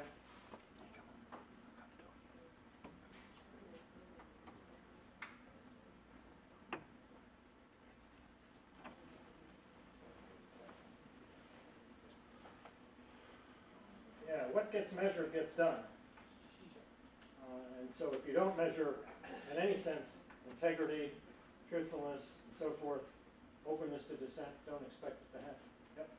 Well, just as effective leadership and creative employment, fostering ethical action, ineffective or poor leadership has the opposite. Yep.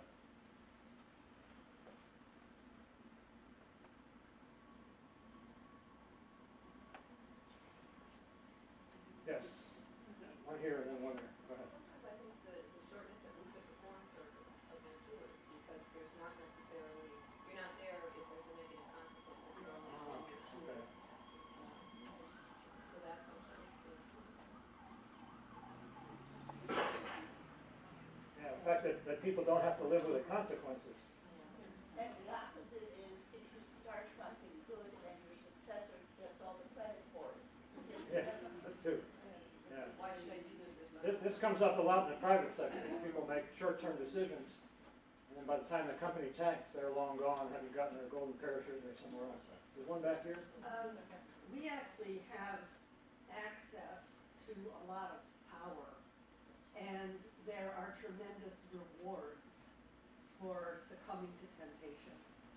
Like selling visas and things. Yeah.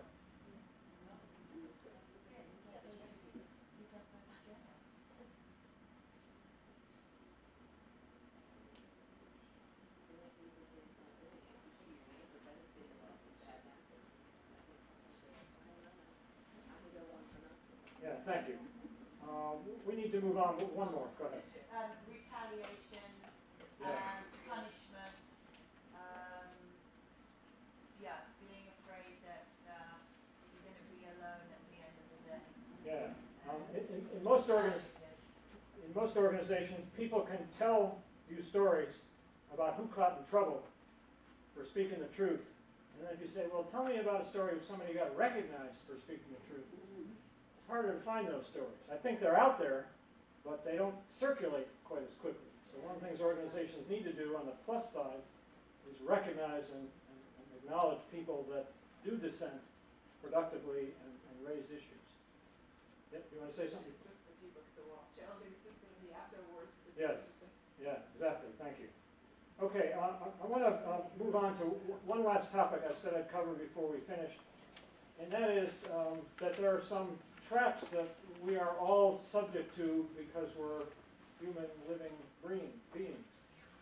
So what I don't want to do is leave the impression that acting ethically, behaving ethically, being an ethical government or public servant is all a matter of head stuff. It's just logic. You know, if you're logical and you think all this stuff out, you're going to do fine.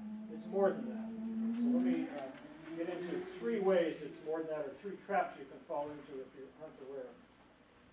So the first one starts with this. So I need to explain this to you.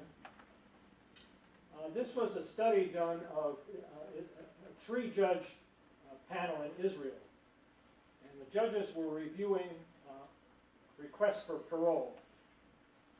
Okay, so if you can imagine the 3-judge panel is sitting all day, and the horizontal axis is from early in the morning on the far left and the far right to the end of the day. And so in a period of time, they're given a file with a request for parole for a particular felon who's in prison. And they have to decide as a panel, we're going to parole this person, or we're going to approve parole or not. And so what you're seeing on the vertical axis is the proportion in a given time period of requests for parole that were granted.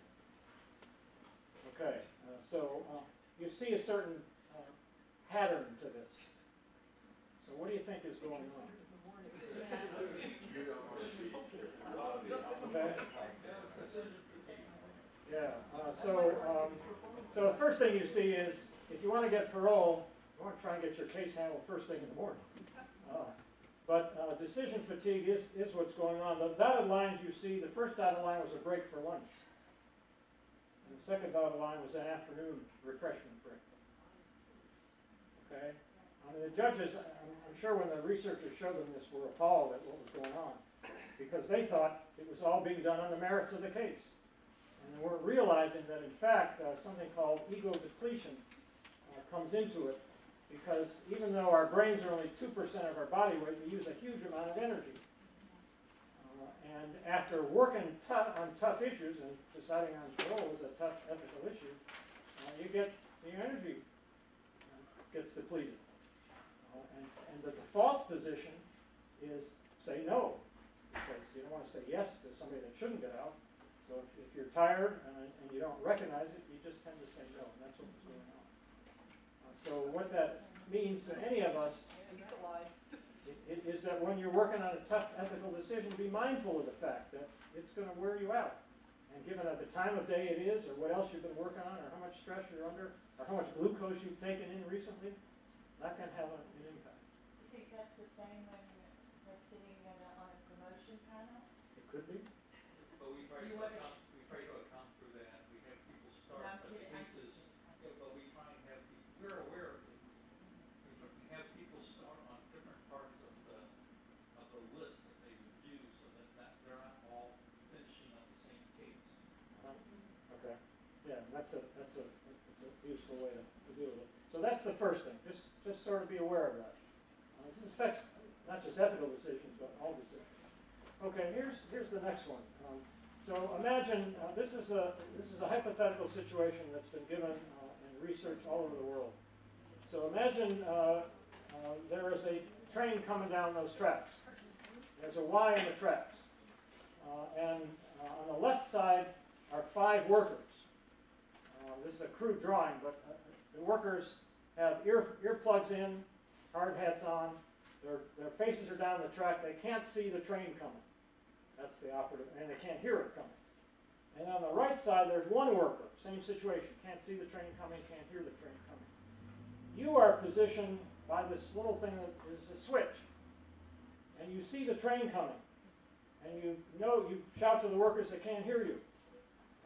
But you notice that if you pull the switch, the train, instead of going down this side of the track and hitting these 5 workers, you pull that switch, it goes down and hits that one. So instead of it killing these 5 workers, when you throw the switch, it kills 1 worker instead. So, just a show of hands, how many of you would throw the switch?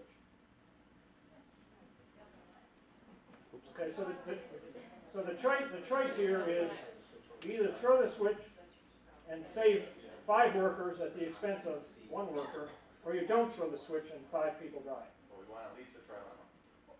No, unfortunately, this research didn't give you a third choice. So just a show of hands, how many of you would throw the switch?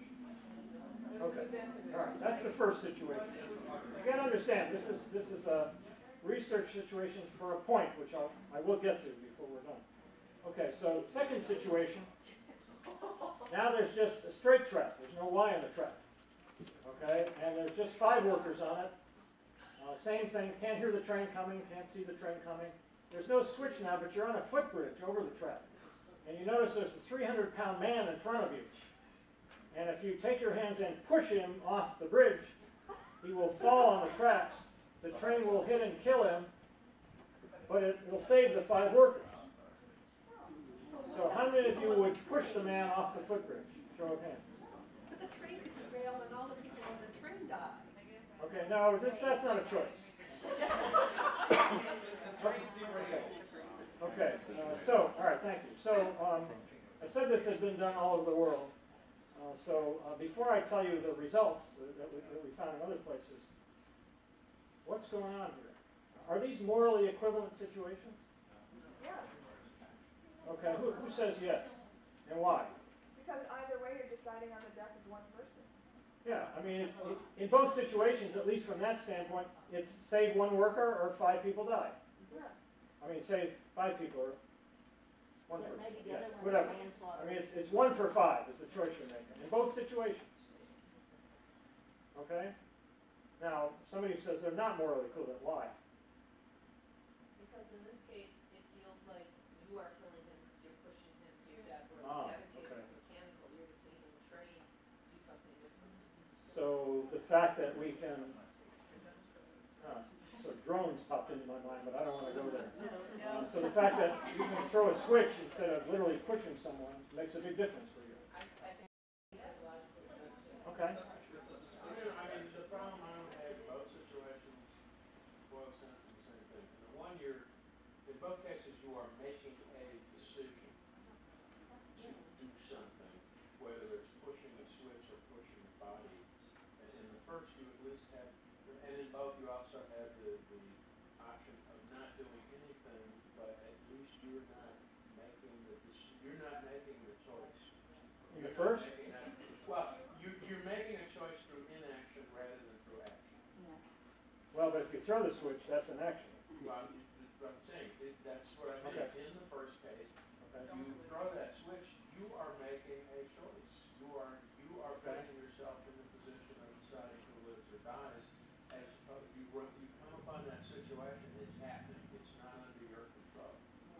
And until you make a decision to throw that switch, then it becomes you put yourself into it. Okay, one other point of view, and then I'll tell you what the research showed. Yeah.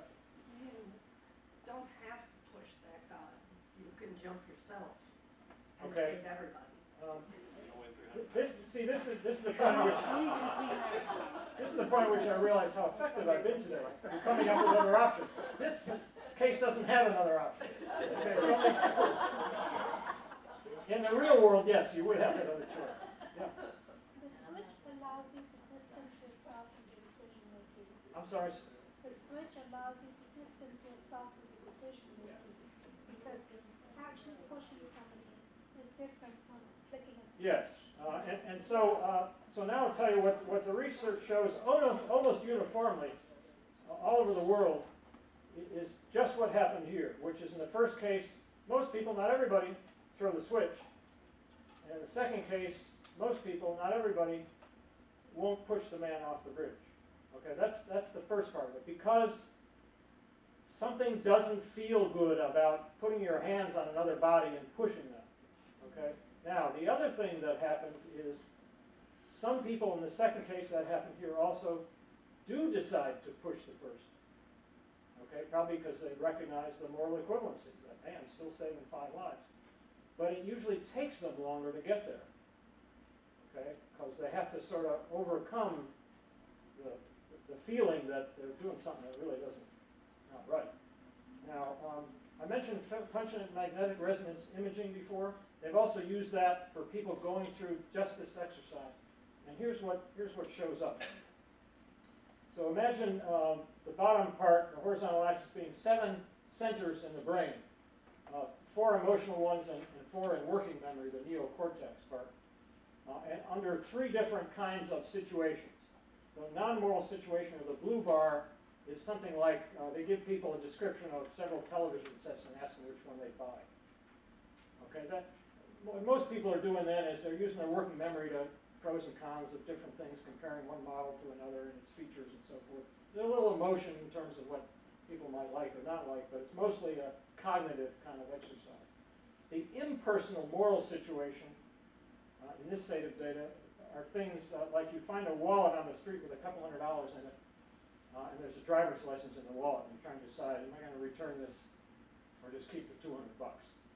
Okay, and now you can see by the red bars that emotions start getting more engaged.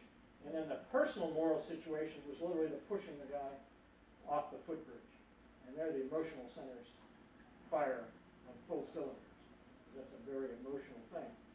And the other thing they discovered is that in those kinds of situations, the personal moral situations, the emotional centers of the brain fire before the logical processing buttons. Okay, which means that you are making an emotional decision, and then you're using your logic to come up with the reasons you made it. The gap is very small in terms of time. That's a powerful thing to keep in mind, because that's where rationalization comes in. So oftentimes when we're given all the logical reasons why this is correct, it's because we made an emotional decision, and now we're thinking of using our logic to justify it. Okay, so, whoops, go there yet. So the trap here to avoid is failing to integrate reason and emotion. And the people that do decide to push the person off the footbridge have gone through that. They've said, God, it feels awful to push this person, but on the other hand, I have to think about what's the greatest weight for the greatest number, and I'm going to save 5 lives. So they've found a way to do that. I'm not saying the other people are wrong, but just be mindful of the fact that emotions are good, they're not bad. You often think, oh, we're objective decision makers. Emotions are good, but you've got to name those emotions and then ask yourself what they're telling you. Okay? And again, that's the value of engaging other people. Because your emotions might be telling you some things that you shouldn't listen to. So if you get other viewpoints, you can avoid them. So that's the second trap, just to be aware of. It's a failure to integrate reason and emotion. Okay, is that questions on that? Okay. And the last one I want to give you comes along from this. This interesting little study found that people who bring reusable bags to the grocery store buy more organic food. You say, well, that makes sense. They're concerned about the environment. They're concerned about their body. Turns out they also buy more junk food. Balanced diet. Why, we won't ask you to fess up to this, but why is that? So the other bag is stronger and it can take less. See, that's what I mean by rationalization. Well, that may be true for some people, but because you've just done something good. Yes. You've done something good. You're not using plastic. That's it. You're going to reward yourself. It's something called moral licensing. Okay, and this is a funny example, but what happens sometimes in organizational life is we go along and tell ourselves, I'm a good person. I've done the right thing. I did it last week. I did it in this last situation. And so you're not always aware you're doing it, but then you say, well, in this situation I can let things slide away because I'm a good person. Look at all the good things I've done. That's moral licensing. You have to be careful of it. So let me give you one other set of data around that. People were given words to use in a story. Okay, and you can see some of the words on the left side of this. So in one case they were given neutral words, book, keys, house. In some cases they were given negative traits, slow, greedy, mean, selfish, and some positive traits. And then after they'd written this little story, which is they just told her, asked her to write 1 to 2 paragraph story, using these words somewhere in the story. They were said, we're going to pay you $10 for this experiment. Would you like to donate some of that to charity? Okay. So the control group, which is a neutral group, gave on average $2.71. Now, what do you think the people that wrote a story using negative traits gave? They actually gave a lot more, almost double. Okay, that's called moral cleansing. Okay, remember Lady Macbeth? She washed her hands afterwards. Moral cleansing. Even though they didn't do anything wrong, they just wrote a story using negative words. Emotionally, they were feeling, feel bad about this, and so that translated into giving more to charity. The people that use positive traits, moral licensing, gave the least of anybody. Okay, I'm a good person. I just wrote this story, and look how good I am. Not charity, you don't have to worry about that this time. Okay? So again, that's another trap, moral licensing, moral cleansing. Just be aware of it. Okay, so some tips just as we wrap up. Try not to make key ethical decisions when you're retired. One good, and that goes for your team too, one good way to get around that is even, because it's not like you always have the choice to put it off. Sometimes, though, you can say, hey, this looks like the decision we ought to make. Let's revisit it first thing in the morning and make sure we're comfortable with it. Allows people to get refreshed, think a little more carefully about it. The second is name your emotions. I mentioned them, and get others to help you. Be wary of rationalizations. Remind yourself of the should self. We all have in our minds the kind of person we think we should be. But yet sometimes in the heat of the moment, that should self recedes into the background. And we just act based on raw emotion. And sometimes it helps in those moments to say, or even before those moments, say, hey, this is the kind of person I want to be. So sort of as a check on yourself. And then lastly, do cultivate productive decisions. One of the key ways any of us have to get ethical decision making right. So I want to end with a quote I love from Abigail Adams. Abigail Adams, as you know, was John Adams' wife, John Quincy Adams' mother. John Quincy, former Secretary of State, that's what you know, was 10 years old when she wrote this in a letter to him. He was on his way to the Netherlands where his father was going to negotiate Revolutionary War loans. And Abigail Adams never left the education of her children to somebody else's devices. In this case, she didn't want to leave it to her husband's. So she kept writing them all these letters. She was just an amazing influence. Sometimes not so great, but many times very good and very positive. So basically, this is what she wrote to him, and he got it when he landed in the Netherlands in a letter. And the bottom line here is it doesn't matter how smart you are. There are a lot of smart people in the world. No matter how ethical you are, your integrity, your virtue, basically. So with that, I want to close the session, but I want to close it with a thank you from myself to all of you for the work you do for this country, for the world, for that matter. It's terribly important. We're all in your debt. And I know that taxpayers out there oftentimes don't tell you that, but I'm a taxpayer and I want to tell you that. So again, thank you very much, and I wish you the very